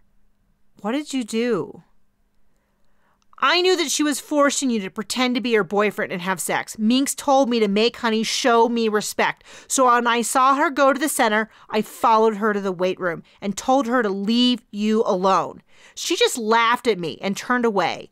I grabbed that weight and just smacked her. It felt amazing. She fell down and never moved again." Tiger's Adam's apple bounced on his neck. "Oh, Allie." His voice was heavy with his realization and disappointment. No. It's okay. She never felt a thing, and I'm fine. I did get blood all over my shoes. There was no way to clean them. Then Di left me a pair in the weight room. I was able to get back to my room before anyone saw me. I ran out the back door. It's okay." She was begging him to understand, but he stood there shaking his head. An officer ran around the corner, his eyes darting around the group. Allie was blind to him. "I had to kill her. For us." The officer moved over to Allie. I ran a hand over my face. My temple was throbbing, which I deserved for investigating alone. A pattering of voices was around me, but it had been such a long day, and so much had happened. A strong grip on my arm broke my thoughts. "I recognize that look. Come over here and sit down." Liam directed me over to a wall next to Moo. I smiled gratefully at him. "I swear, I'm not always like this. I normally goes days and days without nearly fainting." "I'll believe it when I see it." He left me while Mary sat next to me up against the wall. Mary leaned over and let her head fall on my shoulder. "Allie is out of her mind. Does that mean the Joker did it?" "Not even the Jack Nicholson version." I looked at Allie screaming at the officers. "Definitely the Heath Ledger version." Minx had joined the group at some point and came over to sit in the floor opposite us. "Wow, so Allie killed Honey? I totally thought it was Di." "Me? Why would you think I killed Honey?" "You found her body and you have that evil glint in your eye. That's why none of us wanted to be alone with you. We always made sure Mary was around too." Mary and I exchanged a surprised look. I hadn't considered it from that angle. "Did you know that Allie is saying you told her to do this?" Minx reeled back. "She what?" I nodded my head, then put on a falsetto to repeat what Allie had screamed at me. "Minx said to make Honey respect me, and boy did I show her. No one will disrespect me again." Minx shook her head.